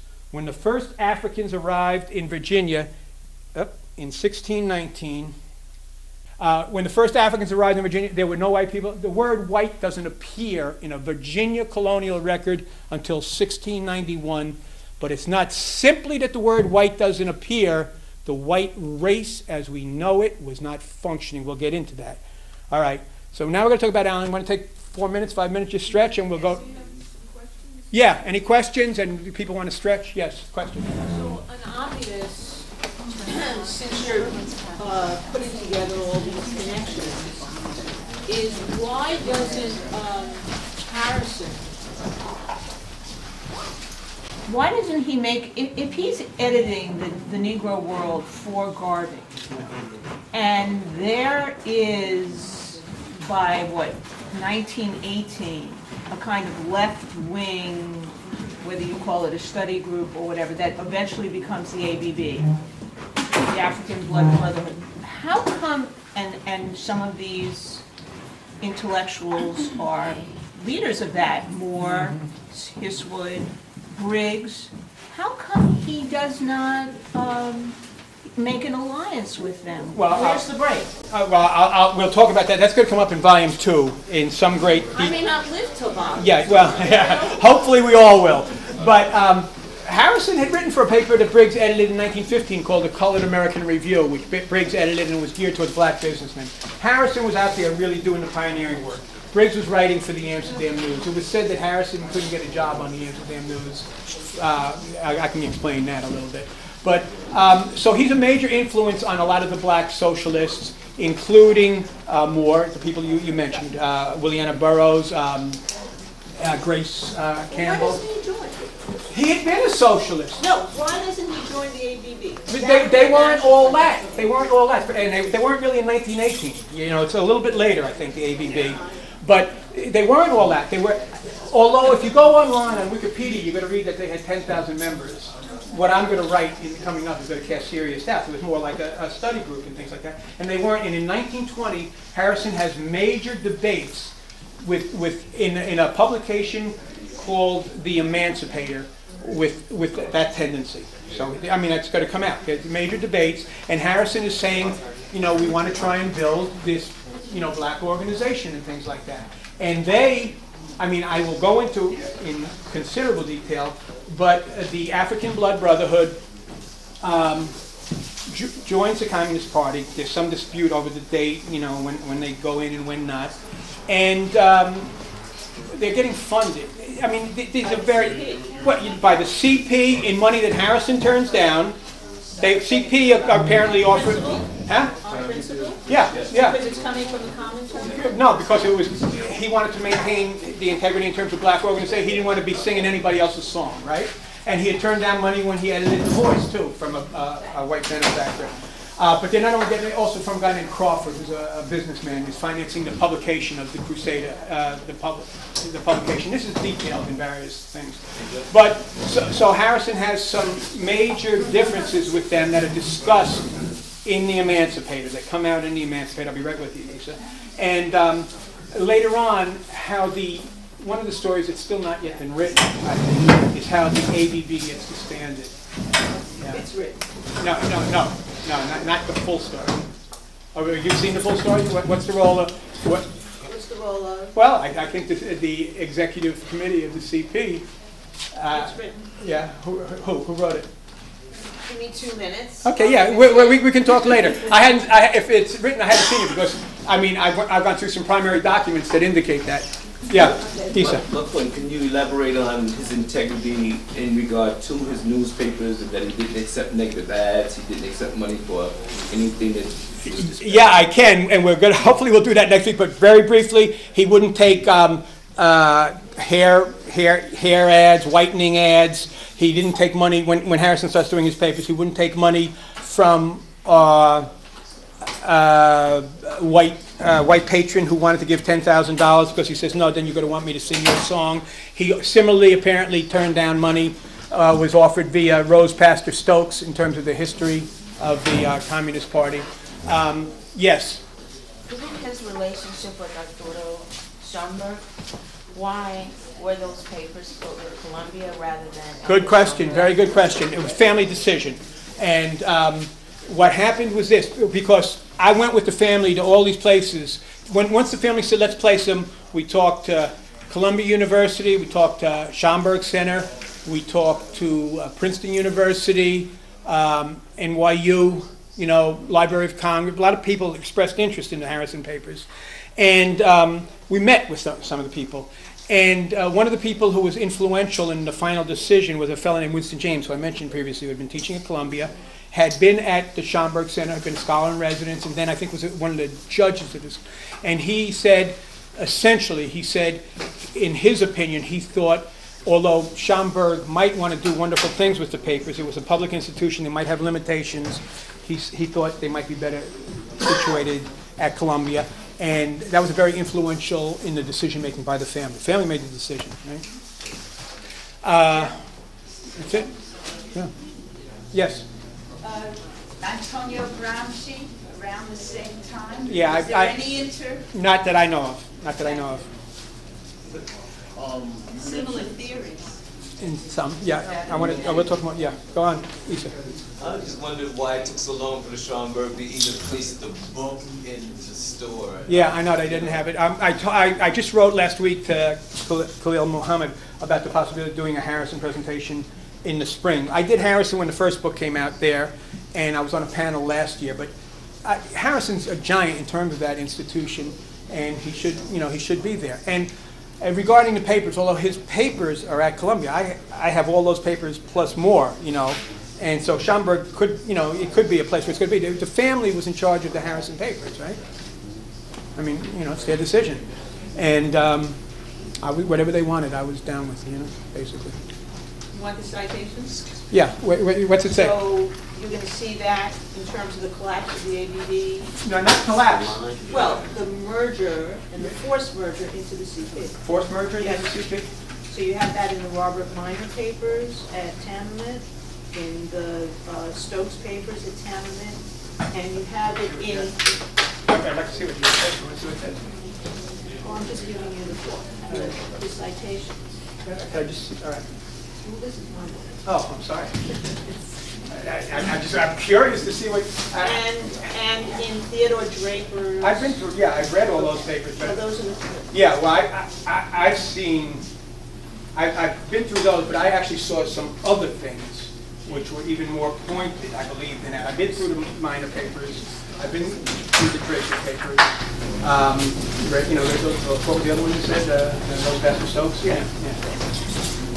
But, so, I think I have yet additional material on that subject. Yeah. Yes? I find that in most analysis, how come they skip modifications of voting system as a means of empowerment of the poor? Well, in terms of Hubert Harrison, Harrison thinks it's an important arena to struggle in. He pushes for that area. He's active when he's with the Socialists. He's active in running to try and get some of the first elected black officials elected in New York City in the late teens. And he actually tries to form a Liberty Party in 1920, which actually has a nominee for a black candidate for president. So Harrison, you know, doesn't stand outside the electoral arena.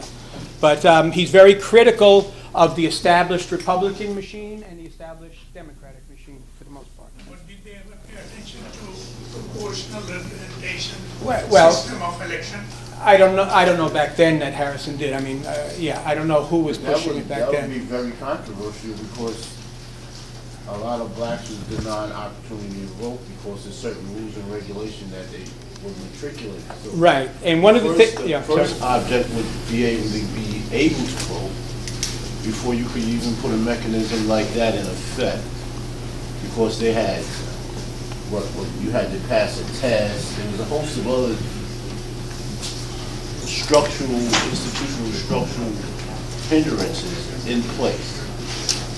Can we argue that they shouldn't have been in place?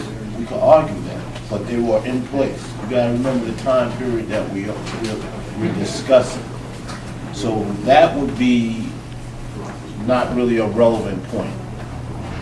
I mean, it could be, it probably could be looked at, but in this time period, it would have struggled just to have the opportunity to vote. Voting right bill passed in 1964. So we're talking about the early 1900s. No, but even though the blacks would not have been able to vote, but All right, we're even going to pick it up again, and then we'll pick up this discussion later, if that's okay.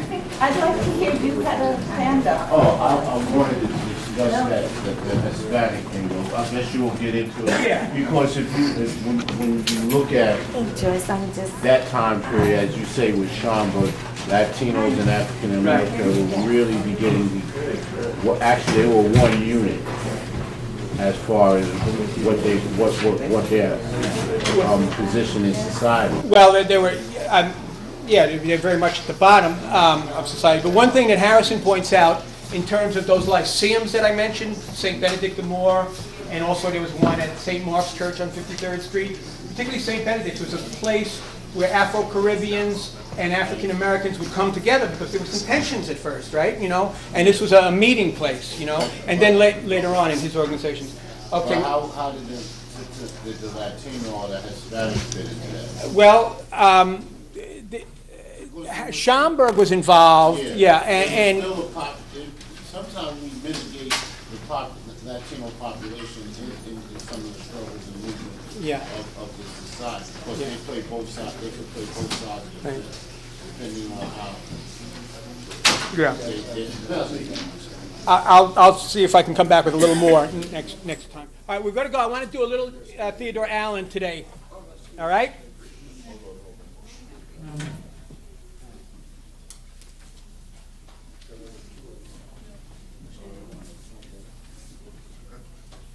Okay, this is Theodore W. Allen. This is when he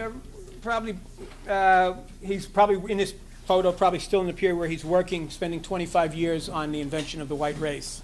Goes down to Virginia. Here he talks, Allen very briefly, for those who are not familiar with him, coal miner, hurts his back in the mine, president of 3 locals, comes up to New York, late 40s, early 50s, teaches at the Jefferson School, which is Communist Party school, teaches political economics for a number of years. It's a very good, self-trained Marxist economist. Leaves in the late 50s with a group called the POC, the Provisional Organizing Committee to Reconstitute the Communist Party. It's a left-wing offshoot in the period when there was various departures from the Communist Party. And he stayed with them for a while. And Noel Ignatieff was in that group, Harry Haywood, you know, names, some other people might know. And around the mid-60s, he starts, you know, he's left the Communist Party, he's left the POC, and he's trying to figure things out for himself, right? So here's what he writes. He was fascinated with history. He had an identification with the moral people. He thought racial discrimination was bad. in the chained ambiance of the African-American civil rights struggle, the peace movement. He says, I was struck by the thought, could it be possible key to defeat suffered by democratic, progressive, populist, and socialist movements in the history of this country was to be found in the infection of white supremacism.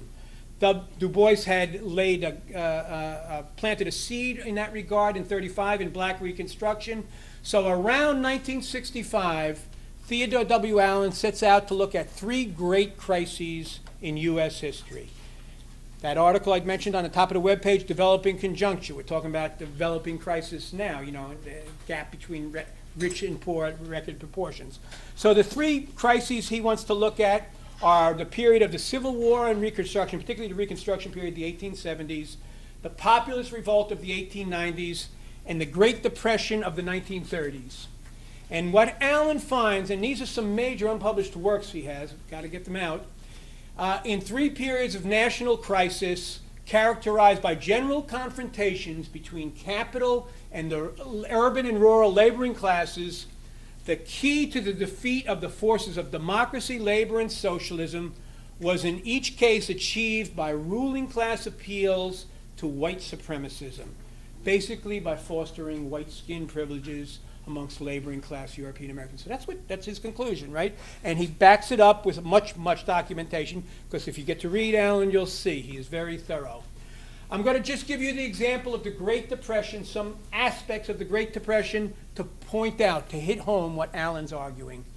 In the Great Depression, now I come out of the labor movement. I did 33 years in the labor movement. So labor legislation is very important to me, right?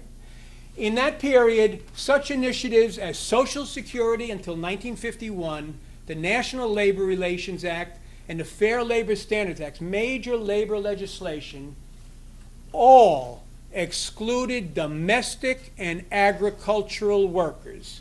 70% of your Black and Latin workforce down south, right? In law, enshrined in law, right? Or 60% in the 30s and nearly 70% in the South, right? Also, federal relief efforts. Money's federal, but it's controlled locally. That meant down south in particular, Black people did not get near what European Americans were getting in terms of the relief aid. The GI Bill is a major one, and this one impacts us right here in this area very much. The GI Bill, particularly after World War II, if you were a soldier, you came out, you could get a loan for a house, 0 down payment, low interest loan. The statistics for the New York, North Jersey area, GI loans, 67,000 mortgages insured by the GI Bill, less than 100 go to families of color. That's how you get the ring of white suburbs around New York and every other city in this country. Every place. Federal ruling class policy, not just structural. You hear structural racism? Design. Federal ruling class policy, right? Here's one that's crucially important that I don't see people paying attention to. The black to white unemployment ratio. In 1929, at the start of the Great Depression, the black to white unemployment ratio was 1 to 1, which makes sense if you think about it, because black people are brought here to work, right? By 1947, after all those programs of the New Deal and the post-war redeployment, the black to white unemployment ratio was 2 to 1, and that's all it's been ever since, as long as I've been alive, basically, right? 2 to 1 or some close variant of it. Ruling class policy. So when people say, well, we need an FDR-type New Deal, not quite. Right. That FDR New Deal, and why? Because FDR's troika of support, if you will, and Allen talks about this, included the urban political machines, the trade unions, and the Dixiecrats, the Southern white supremacists who were in the Democratic Party then, and they're in the Republican Party now and the Tea Party now. All right, so, but this is, this is some of the work that Allen's doing. Now, All this stuff, by the way, is in the article, The Developing Conjuncture. Make it easy for you. Going on. Allen also suggests, and this is a very interesting schema, because it can help us in terms of the political work we do.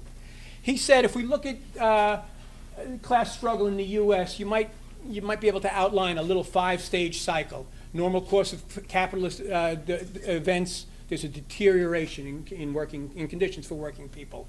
At a certain point, conditions deteriorate, and the white workers' race privileges begin to erode, right? Then you see manifest some tendencies of let's get together, right? Such as Occupy or something like that. You know, people, oh, we got a lot in common. You know, let's fight this struggle. He then argues what has historically happened is when the people start coming together, then the ruling class turns to resubstantiate the white skin privileges in all the various forms. And stage 5, unfortunately, what has consistently happened is the white workers have taken the bait. He calls it a poison bait. It's like a shot of heroin. It looks good, but it's poison for your class interest, right? Without radical protest. So, again, much of this we'll deal with in much greater detail. Allen then, continuing with the history of his book, he's working on these three crises, and in 1968, Winthrop D. Jordan comes out with a book, White Over Black, American Attitude Towards the Negro, 1550 to 1812. You can see by the title, Jordan equates white with American, right? This book is the ideological response from the university to the civil rights black liberation struggle. What this book argues at its core is racism is innate. It's an unthinking decision. Because if racism is innate, why fight it? You can't do anything about it, right? And that book wins National Book Awards and, you know, all kinds of, and going on. So in the course of Allen's work, he is going to take on, and this is very important after Touchstone, this is another thing I think is very important, what he considers to be the two main arguments that undermine struggle by European American workers against white supremacy. And they are the argument that racism is innate, because if it's innate, why fight it? The second argument is the idea that white workers benefit from white race privileges. Because if they benefit, why should they oppose it, right? And he goes through great detail. And in my Developing Conjuncture article, I give statistics on how the gap between rich and poor is at record proportions, all these areas, how everything is shaped in a white supremacist fashion. But I also show how U.S. workers across the board are faring poorly compared to other advanced capitalist countries. It ain't what they keep telling us it is, you know? And that's important, and we have to, and why is this important too? Because as I mentioned before, all that stuff, if you go to white privilege on Wikipedia and look up white privilege, the first sentence, and they won't change from it, even though Allen's written all this stuff, is all white people benefit. And he's saying something he knows the ruling class benefits. He knows the people at top, but he's arguing it's not in the interest of the workers. Yeah. Allen's next 25 years on the invention of the white race. Racial Oppression and Social Control. Please pay attention to the titles of his two books. Racial Oppression and Social Control. Allen's coming from that Marxist background. Marxists write at length on the national question, on national oppression. Never a major work on racial oppression, right? And social control, crucial to how he understands the difference between racial oppression and national oppression, as we get into. And volume 2 is the origin of racial oppression in Anglo-America. In volume 1, again, this is very brief, he looks in an Irish mirror to get some insights on what we're looking at here, because he's trying to deal with that Jordan argument. He's trying to deal with that Jordan argument about it's an unthinking decision, and the core, and what Harrison had said, and I'll bring this out next week, is the core of so many white supremacist arguments is that racism is innate, right? So Allen tries to look at Irish history, and he argues in volume 1, and goes at great length, that Irish history presents a case of racial oppression without reference to skin color or phenotype. That the nature of the oppression of the Irish in Ireland, particularly the Irish Catholic under Protestant ascendancy, is comparable to what African Americans face here in the U.S., right? So he begins with that long look. And he looks, in the course of that work, he looks at some of the howling absurdities of how race is defined. Because he wants to look at the nature of the oppression, right? He wants us to move beyond just simply phenotype. So he goes through colonial Hispanic America, whiteness, all these things. He footnotes Brazil, money whitens, U.S., no such whitening. 1890, Portuguese immigrants settling in Guyana, British Guiana, at the time, right, would learn that he or she was not white, but a sibling of that person in the U.S. would become white. 1907, Cuba, same country. Last Spanish census, Mexican Americans and Chinese are white. U.S. comes in and says, no, you don't got it right. Same groups colored, right? Howling absurdities. Virginia law, 1860. A person with but 3 white grandparents was a Negro. 1907, 15 out of 16 white great-grandparents classified as a Negro. 1910, any discernible Negro blood, right? They're changing all these definitions. As of 1983, the National Center for Health Statistics was eventually following the 1910 Virginia principle. Texas, 1983, determined by the race of the father. Howling absurdities prior to 1970, Louisiana. My point is, if you go and you look in the Allen book, he's going to go through a lot of these howling absurdities, and he's going to say, look, we got to look at the nature of the oppression, right? If we want to get at what's really going on here. So Allen develops new approaches. He views racial oppression as sociogenic, something we can analyze in a social fashion. It's not simply phylogenic, skin color. His focus is primarily not on why the bourgeoisie had recourse to slavery, but on how they could establish the degree of social control necessary to maintain such a system. Allen is crystal clear. The bourgeoisie will do whatever they can do, whatever they can get away with to make money. And when we get into his work, he'll talk about the vagabonds being enslaved in England, Scottish salt pan workers being enslaved, histories people are not familiar with perhaps, right? But the key thing, there's twofold tasks they have. They want to make profit, they want to make money, but they got to maintain social control. And how they do it winds up being different in parts of Ireland, right? In Northern Ireland and Ireland, in the Anglo-Caribbean and Anglo-America. They develop different systems of social control. All right. By examining racial oppression as a particular system, there is firm footing for analyzing racial oppression. He's trying to get at this right here. Look beyond phenotype to look at the nature of the oppression. So here's some of his core arguments in Volume 1. Anglo-Norman rule going way back to the 1300s and Protestant ascendancy in Ireland and white supremacy in continental Anglo-America demonstrates that racial oppression is not dependent on difference of phenotype. Because you got the same English bourgeoisie, right, oppressing the Irish in this form as they're doing to the African Americans here, right? So. Did he ever look at Australia? No, if he did, maybe in nothing that significant that I've seen written. All right. And he gives specific examples of racial oppression, African Americans in the U.S., American Indians in the 19th century. And when we get to discussing what goes on in the 17th century, I think you'll find some interesting things in what's going on in Virginia. And the Irish from the early 13th century until 1315 and after 1652. So he says these are examples of racial oppression. Here's the twofold task: maximize profit, maintain social control. He says there's differences. The key to the social control, one of the key differences between social control under national and racial oppression is the group in the middle.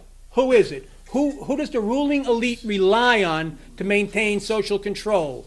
Is it the free colors, as down in the Anglo-Caribbean, perhaps? Or is it the poor whites, the laboring class whites, as in the Southern plantation? Very crucial. And he contrasts the system of bourgeois social control. He says what develops in the Anglo-Caribbean is national oppression. What develops in the U.S. is racial oppression, right?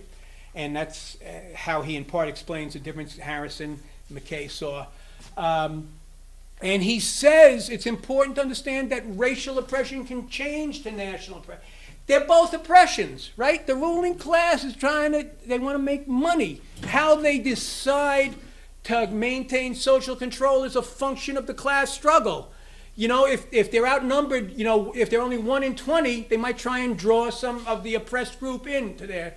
But if they're the majority, then they'll use the poor laborers of the oppressor group and not promote them out of their class, because that'll cut into their profits, you know.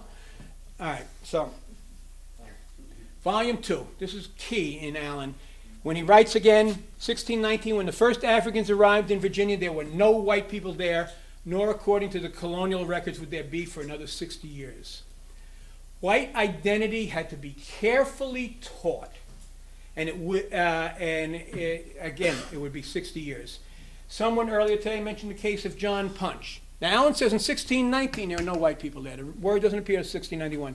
John Punch, people may be familiar with this. Barack Obama.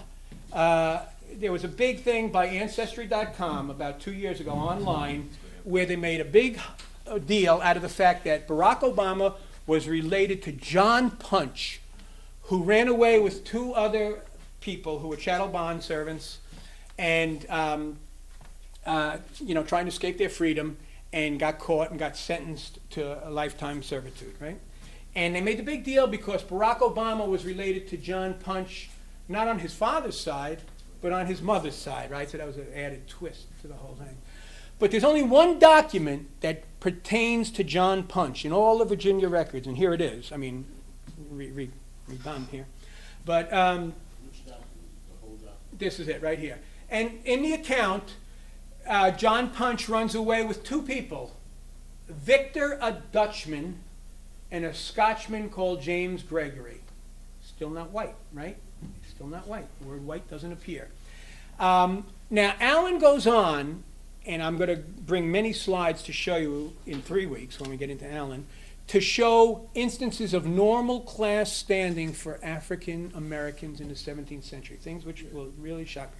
You're also going to see about the conditions for the chattel bond servants who were that means people who can be bought and sold, primarily European, right, throughout most of the 17th century. Hopefully we will disabuse many here from falling simply into, well, they were white indentured servants and black slaves, but they weren't slaves from the beginning, and an indenture is a signed contract, and a majority of the European Americans who were chattel bond, they didn't have chattel bondage in England. You weren't signing a contract to be bought and sold. You know, in England, it's being imposed over here, and the phrase, just like they use, you know, phrases nowadays to cover what they're doing, they called it the custom of the country. We will get into all of that, but that's in the Allen material that's online. But one of the key points that Allen makes early is that the record indicates that laboring class European Americans showed little interest in white identity before the institution of the system of race privileges at the end of the 17th century. Now, we're going to get there. There's a key incident before in 1622, which the Powhatan Confederation, the Native Americans in the area of Jamestown, rise up and they kill 1/3 of the colonists in one day.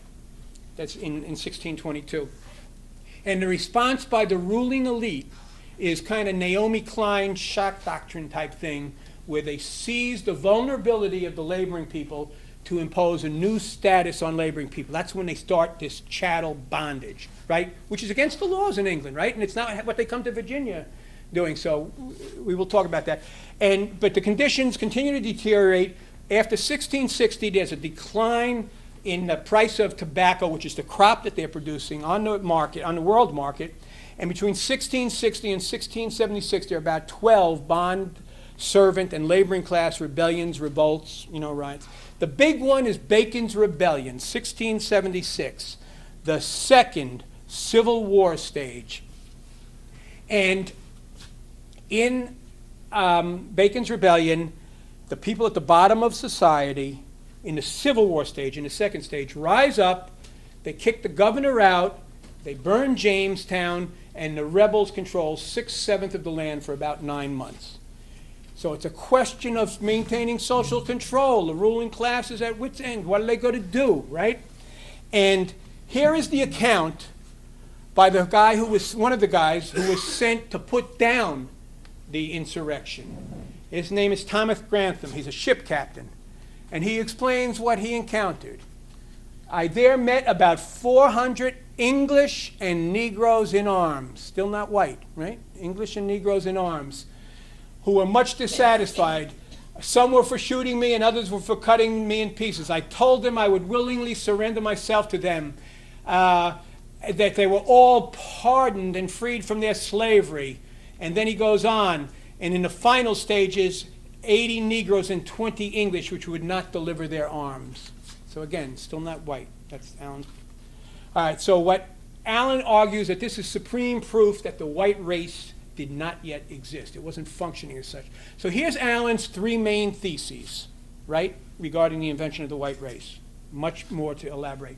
First, it was invented as a ruling class social control formation. Now, I want to stop for a second. 1997, a guy named Fredrickson writes about, slavery and racism and stuff, wrote a journal article, says, the understanding that race is a social construct is an academic cliche. Yes? What do you mean by social control?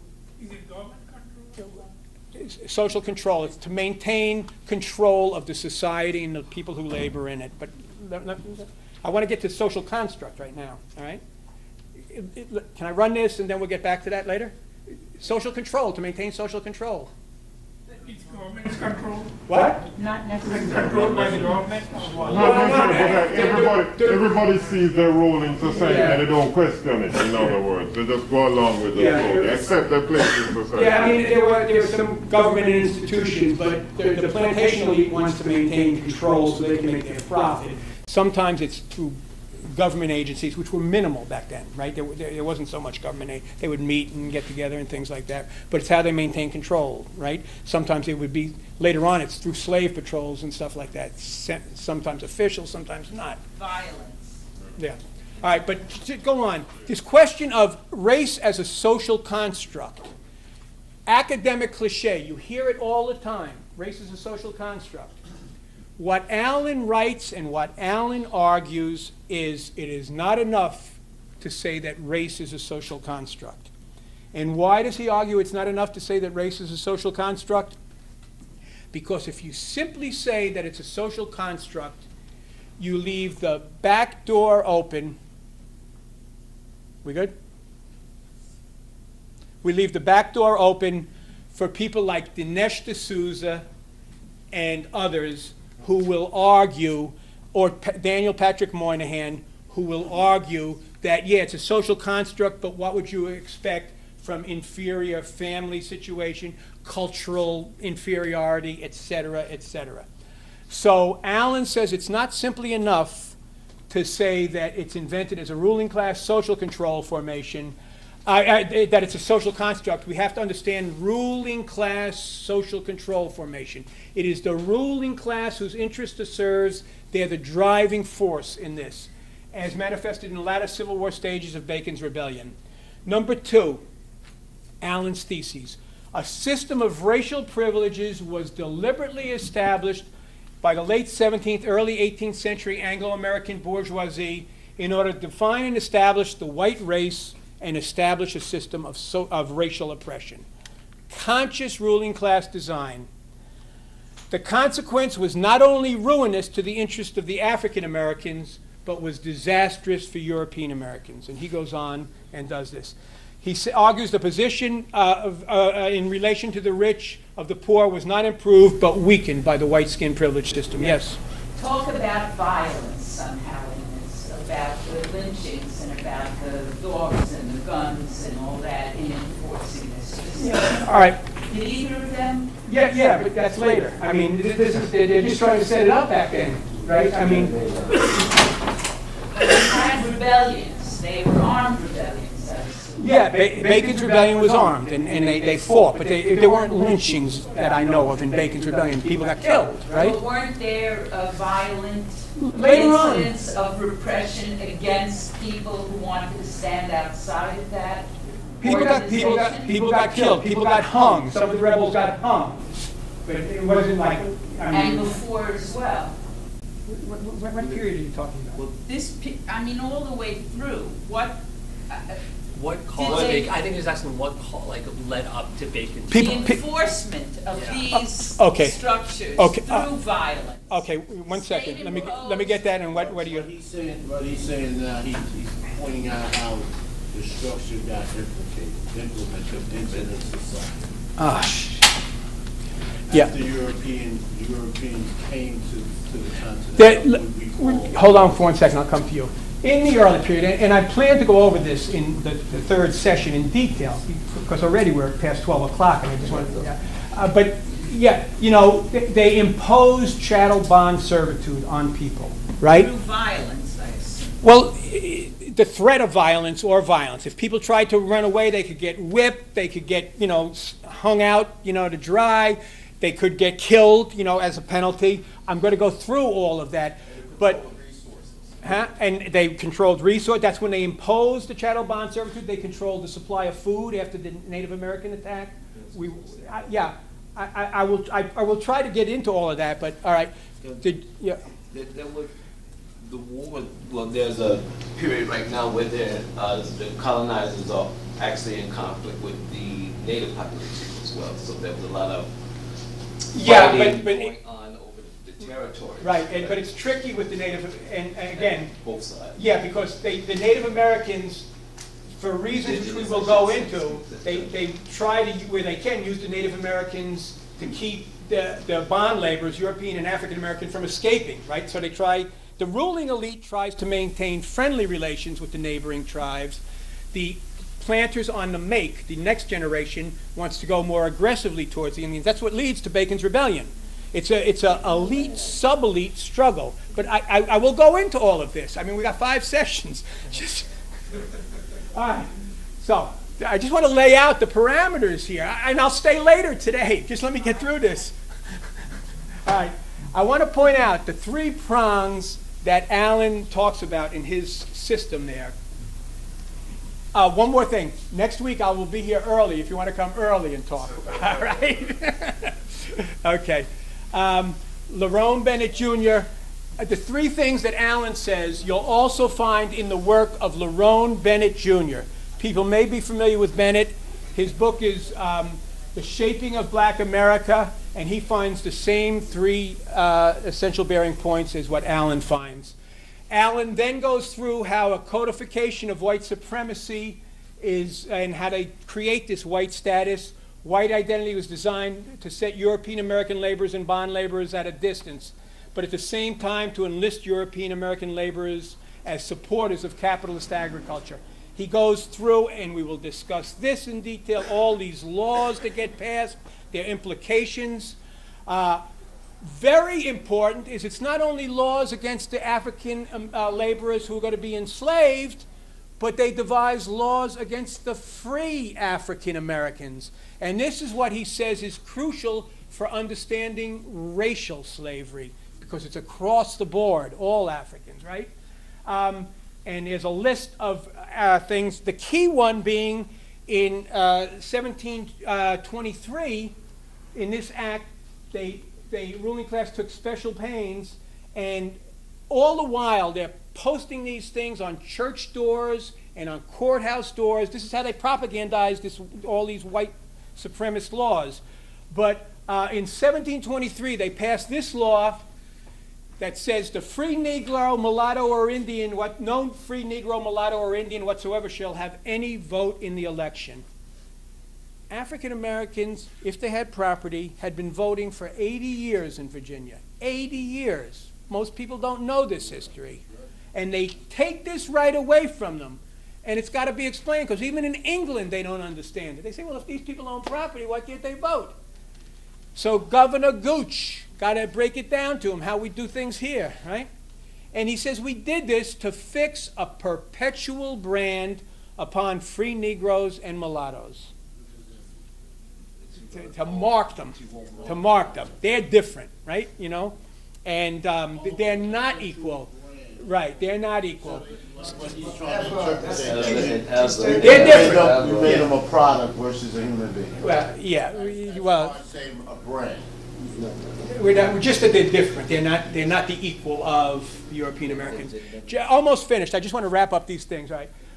So Allen says, this is what the governor's writing. He's explaining why they made this decision. So Allen writes, this was a deliberate act by the plantation bourgeoisie. And he says, surely this was no unthinking decision. And that's a reference to Winthrop Jordan and the unthinking decision. This doesn't just happen, right? They're doing this, right? And Act of 1723, he also goes into how they take away the right of self-defense for African Americans, particularly males, and its relation to white supremacy, white male supremacy, and what goes on with much great violence later on. But again, we will talk about this later on. He raises a question, and unfortunately the woman who asked about the psychological wage isn't here, but why the exclusion of free African Americans, right? And what was the reason for doing that? And the exclusion of free African Americans was a corollary of the establishment of white identity as a mark of social status. So you're not promoting these poor laborers out of their class, you're giving them this white thing, right? You know? That's it. So again, he emphasizes their position was weakened. Here's some of the things he says about the white race. You want some food for thought? It's no part of genetic evolution. The invention of the white race was political. It must be understood as a ruling class social control formation, not simply a social construct. The white race has served as the principal historic guarantor of ruling class domination in the United States. White supremacism has been the Achilles heel of the labor, democratic, and socialist movements in this country. The white race is an all-class association held together by racial privileges. I come out of the labor movement. This one means a lot to me here. He says it is the most basic, most prevalent, and historic form of class collaboration. This is a multi-class grouping siding to side with the bosses against the rest of the work, right? White identity. Allen, people write books, white like me, white right? Allen's saying something very different. The main barrier to class consciousness in the U.S. is the incubus, the devil of white identity of the European American. This is a whole new ball game, what he's saying, right? This is very different than what's out there. Challenge the two main ideological props, you got that. Challenge Jordan. When these two main props, the idea that racism is innate, that's Winthrop Jordan, we've gone through that. The idea that white workers benefit from white race privileges, they both have figures, major figures writing on the colonial period who make these arguments. Winthrop Jordan makes the first one, but the second idea that white workers benefit from white race privileges come from Edmund Morgan. I mentioned we would mention him, and I'm going to go into this in depth in future sessions, but Morgan is the one who's mentioned in Michelle Alexander's book, and others, right? But Morgan argues that there were too few free, poor European Americans on hand in the 1700s in Virginia to matter. We've had poor whites, if you will, throughout the South for all this period. That's what's so different about the U.S. from the islands, from Jamaica and Barbados and everything like that, where there are too few. There are too few down there, or Harrison, St. Croix, right? But that's not the case in Virginia and the plantation colonies. One other case I just want to mention briefly, just to, again, something we'll come back to, Elizabeth Key, crucial. Elizabeth Key is a daughter of African American and an Anglo-American.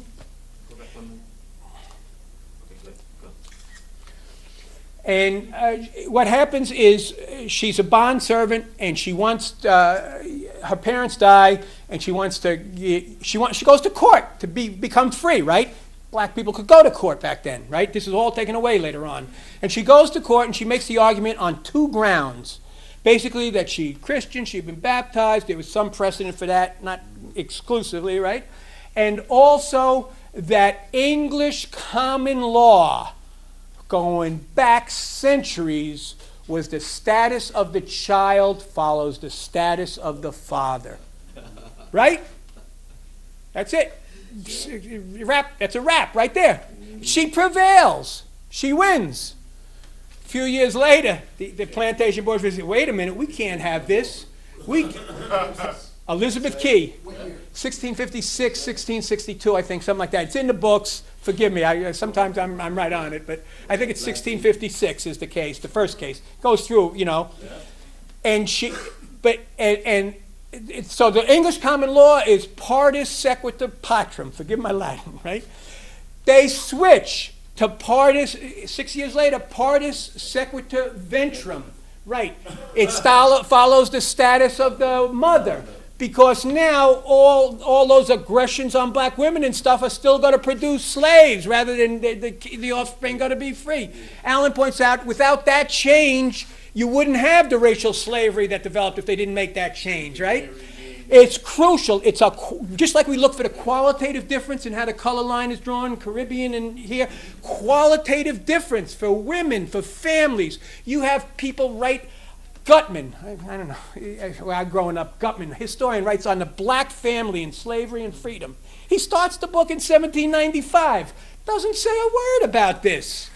This is major, major stuff, right? Qualitative change. All right. That came about when they discussed that, after this case, discussed that, how can we do it, and they took it from... Yeah, they said this ain't going to work. Yeah. All right, more essentially proletarian. We've got this notion of proletarian, key to understanding class consciousness. Just what we leave here with. Black labor, proletarian. Remember the touchstone. Remember our true equality implies a revolution startling to even think of. Allen develops a similar theme when he talks about in the U.S., and this is in his writings in the 70s, the most vulnerable point at which a decisive blow can be struck against bourgeois rule in the United States is white supremacy. It is please hear what he says. He said it is the keystone. It's what they rely on to maintain social control, but it's also their Achilles heel. Because if we can beat them on that, we can take them on anything, right? And we got to take them on that, because that's what they're going to rely on. And that's why this course is framed as insights from Hubert Harrison and Theodore W. Allen on the centrality of the struggle against white supremacy. It's what they rely on, and it's what we've got to take them on. So we've got to really go after it, right? Now here, again, the woman who made the reference about psychological wave, dust in the eyes. This is Harrison. As long as a color line exists, the can of democracy is intended as dust in the eyes of white voters. Good concept, dust in the eyes. Here's Du Bois, Black Reconstruction, the blind spot in the eyes of America. And he's talking essentially about the same thing. Here's Allen, when he writes that first pioneering pamphlet in the 1960s, white blind spot, right? You see these same themes right here. The centrality of the problems of white skin privilege. Just a couple more things. I mentioned Allen's precision on words. I just want to share these with you. Origin, not origin, because these are things that we use every day, and I just want to plant some food for thought. Okay, first we go to this one. Allen uses origin in the subtitle, not origins. Why? And let me say, Verso Books came out with Allen's book. For years they ran a quote that Allen's book is about the origins of racism in the United States. And I wrote them, I said, how can you write this? You know? All right, but here we go. Origin. Allen says I use origin, not origins, because it has the desired specificity. He goes, Darwin speaks of the origin of species by means of natural selection. Engels writes the origin of the family, private property, and the state. In choosing the subtitle to Volume 2, I meant it to be consistent with the argument of the book. Class struggle was the origin of racial oppression. It was how the ruling class responded to class struggle, right? That's when they turned to racial oppression, as opposed to straight class oppression, or as opposed to national oppression. So Allen uses origin, not origins. He goes, my book is not about racism. Hear why he says it, right? He goes, it's about the white race. That's what he's writing about, the true peculiar institution. Now let me say something, peculiar institution, just like they with their code words today, and they wanted to talk back then about our custom of the country rather than what they were doing to people. Well, for years, those slaveholders with a sneer and a wink would talk about, quote, slavery. They wouldn't use the word slavery, our peculiar institution, with all the arrogance that bred. They would refer to it as their peculiar institution, right? book on that. It's Kenneth Stamp, right? Allen says, the true peculiar institution in this country is this white race thing, which gets created here, right? And which makes it so different than what people knowing elsewhere, right? And now, which gets exported from here, right? Particularly. But he says more. He says, indeed, I generally avoid the use of the self-standing word racism, because what is racism?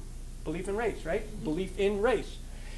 So he's got issues, but on account of the ruinous ambiguity which white supremacists have managed to give it. But it's not simply white supremacists. You will often find even left and progressives and stuff. Well, if it's just racism, well, black people can be racist too, right? You know, this one. No, I'm saying that's one of the arguments that gets made, right? So he's saying, no, let's focus on what the real issue is, right? The white supremacism. All right. Allen on whiteness. This is another one that's big out there, right? Big. Or you read about whiteness all the time. I worked 33 years in the post office. I never heard the phrase once, right? But you go to the academy and various places and people talking about whiteness. So Allen puts whiteness in quotes because he shied away from the term. He explained it's an abstract noun. It's an abstraction. It's an attribute of some people. It's not the role they play. We can get deeper into this because it almost implies an essence of, something, right? And the white race is an actual objective thing. It's not biological, but it functions, right? We got to deal with this.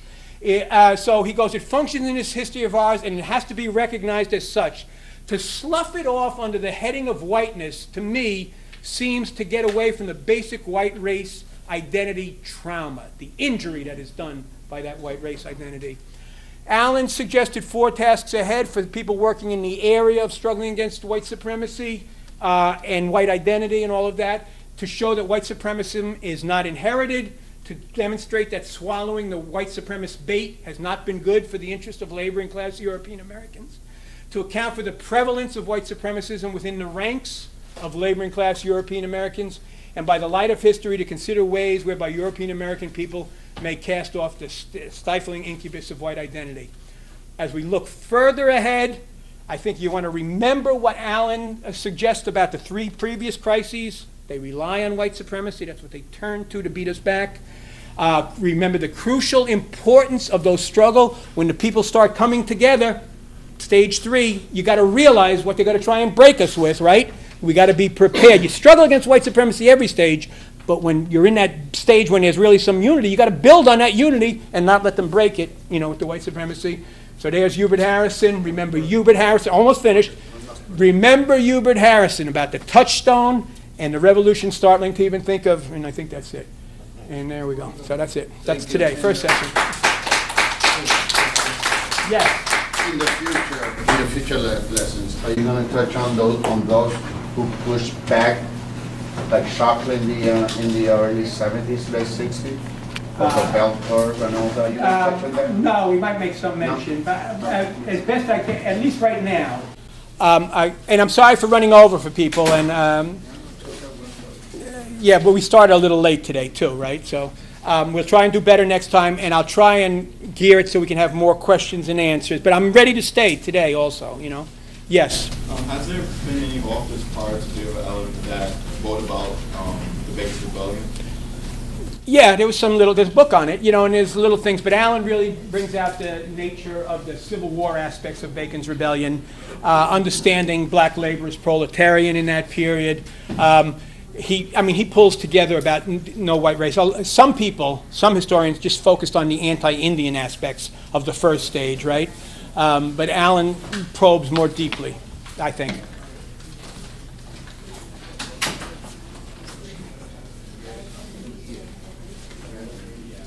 Marlowe. Can you tell the story about how in Jamestown the ruling class actually squeezes the indentured servants or chattel slave people by holding the ships off in order for them to... Yeah. What Marlowe's asking about is particularly in the period of 1622, after the Native American attack, in Virginia, the ruling elite controlled the limited supplies that were available in Jamestown, right?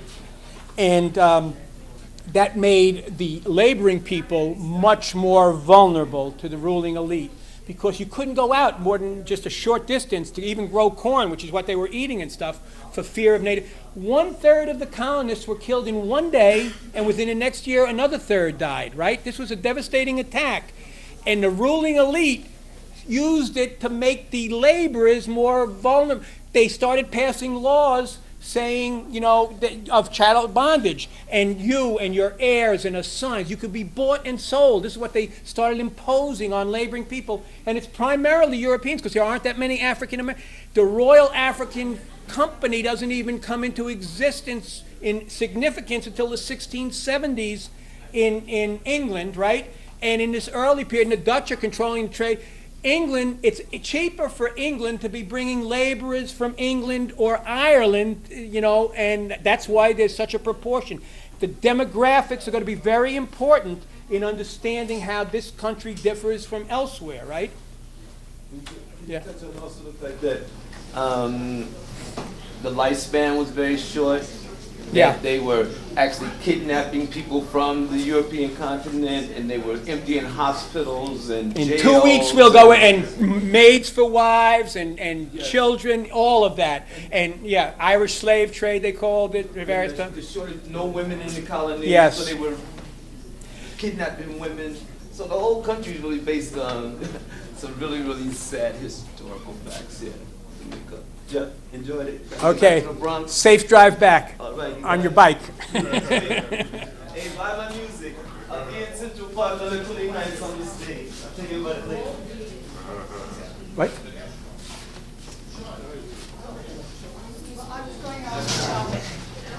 Since you're a postal worker, retired.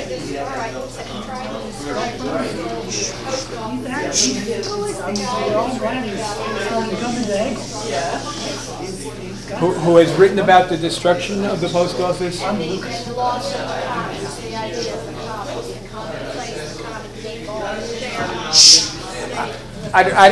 didn't.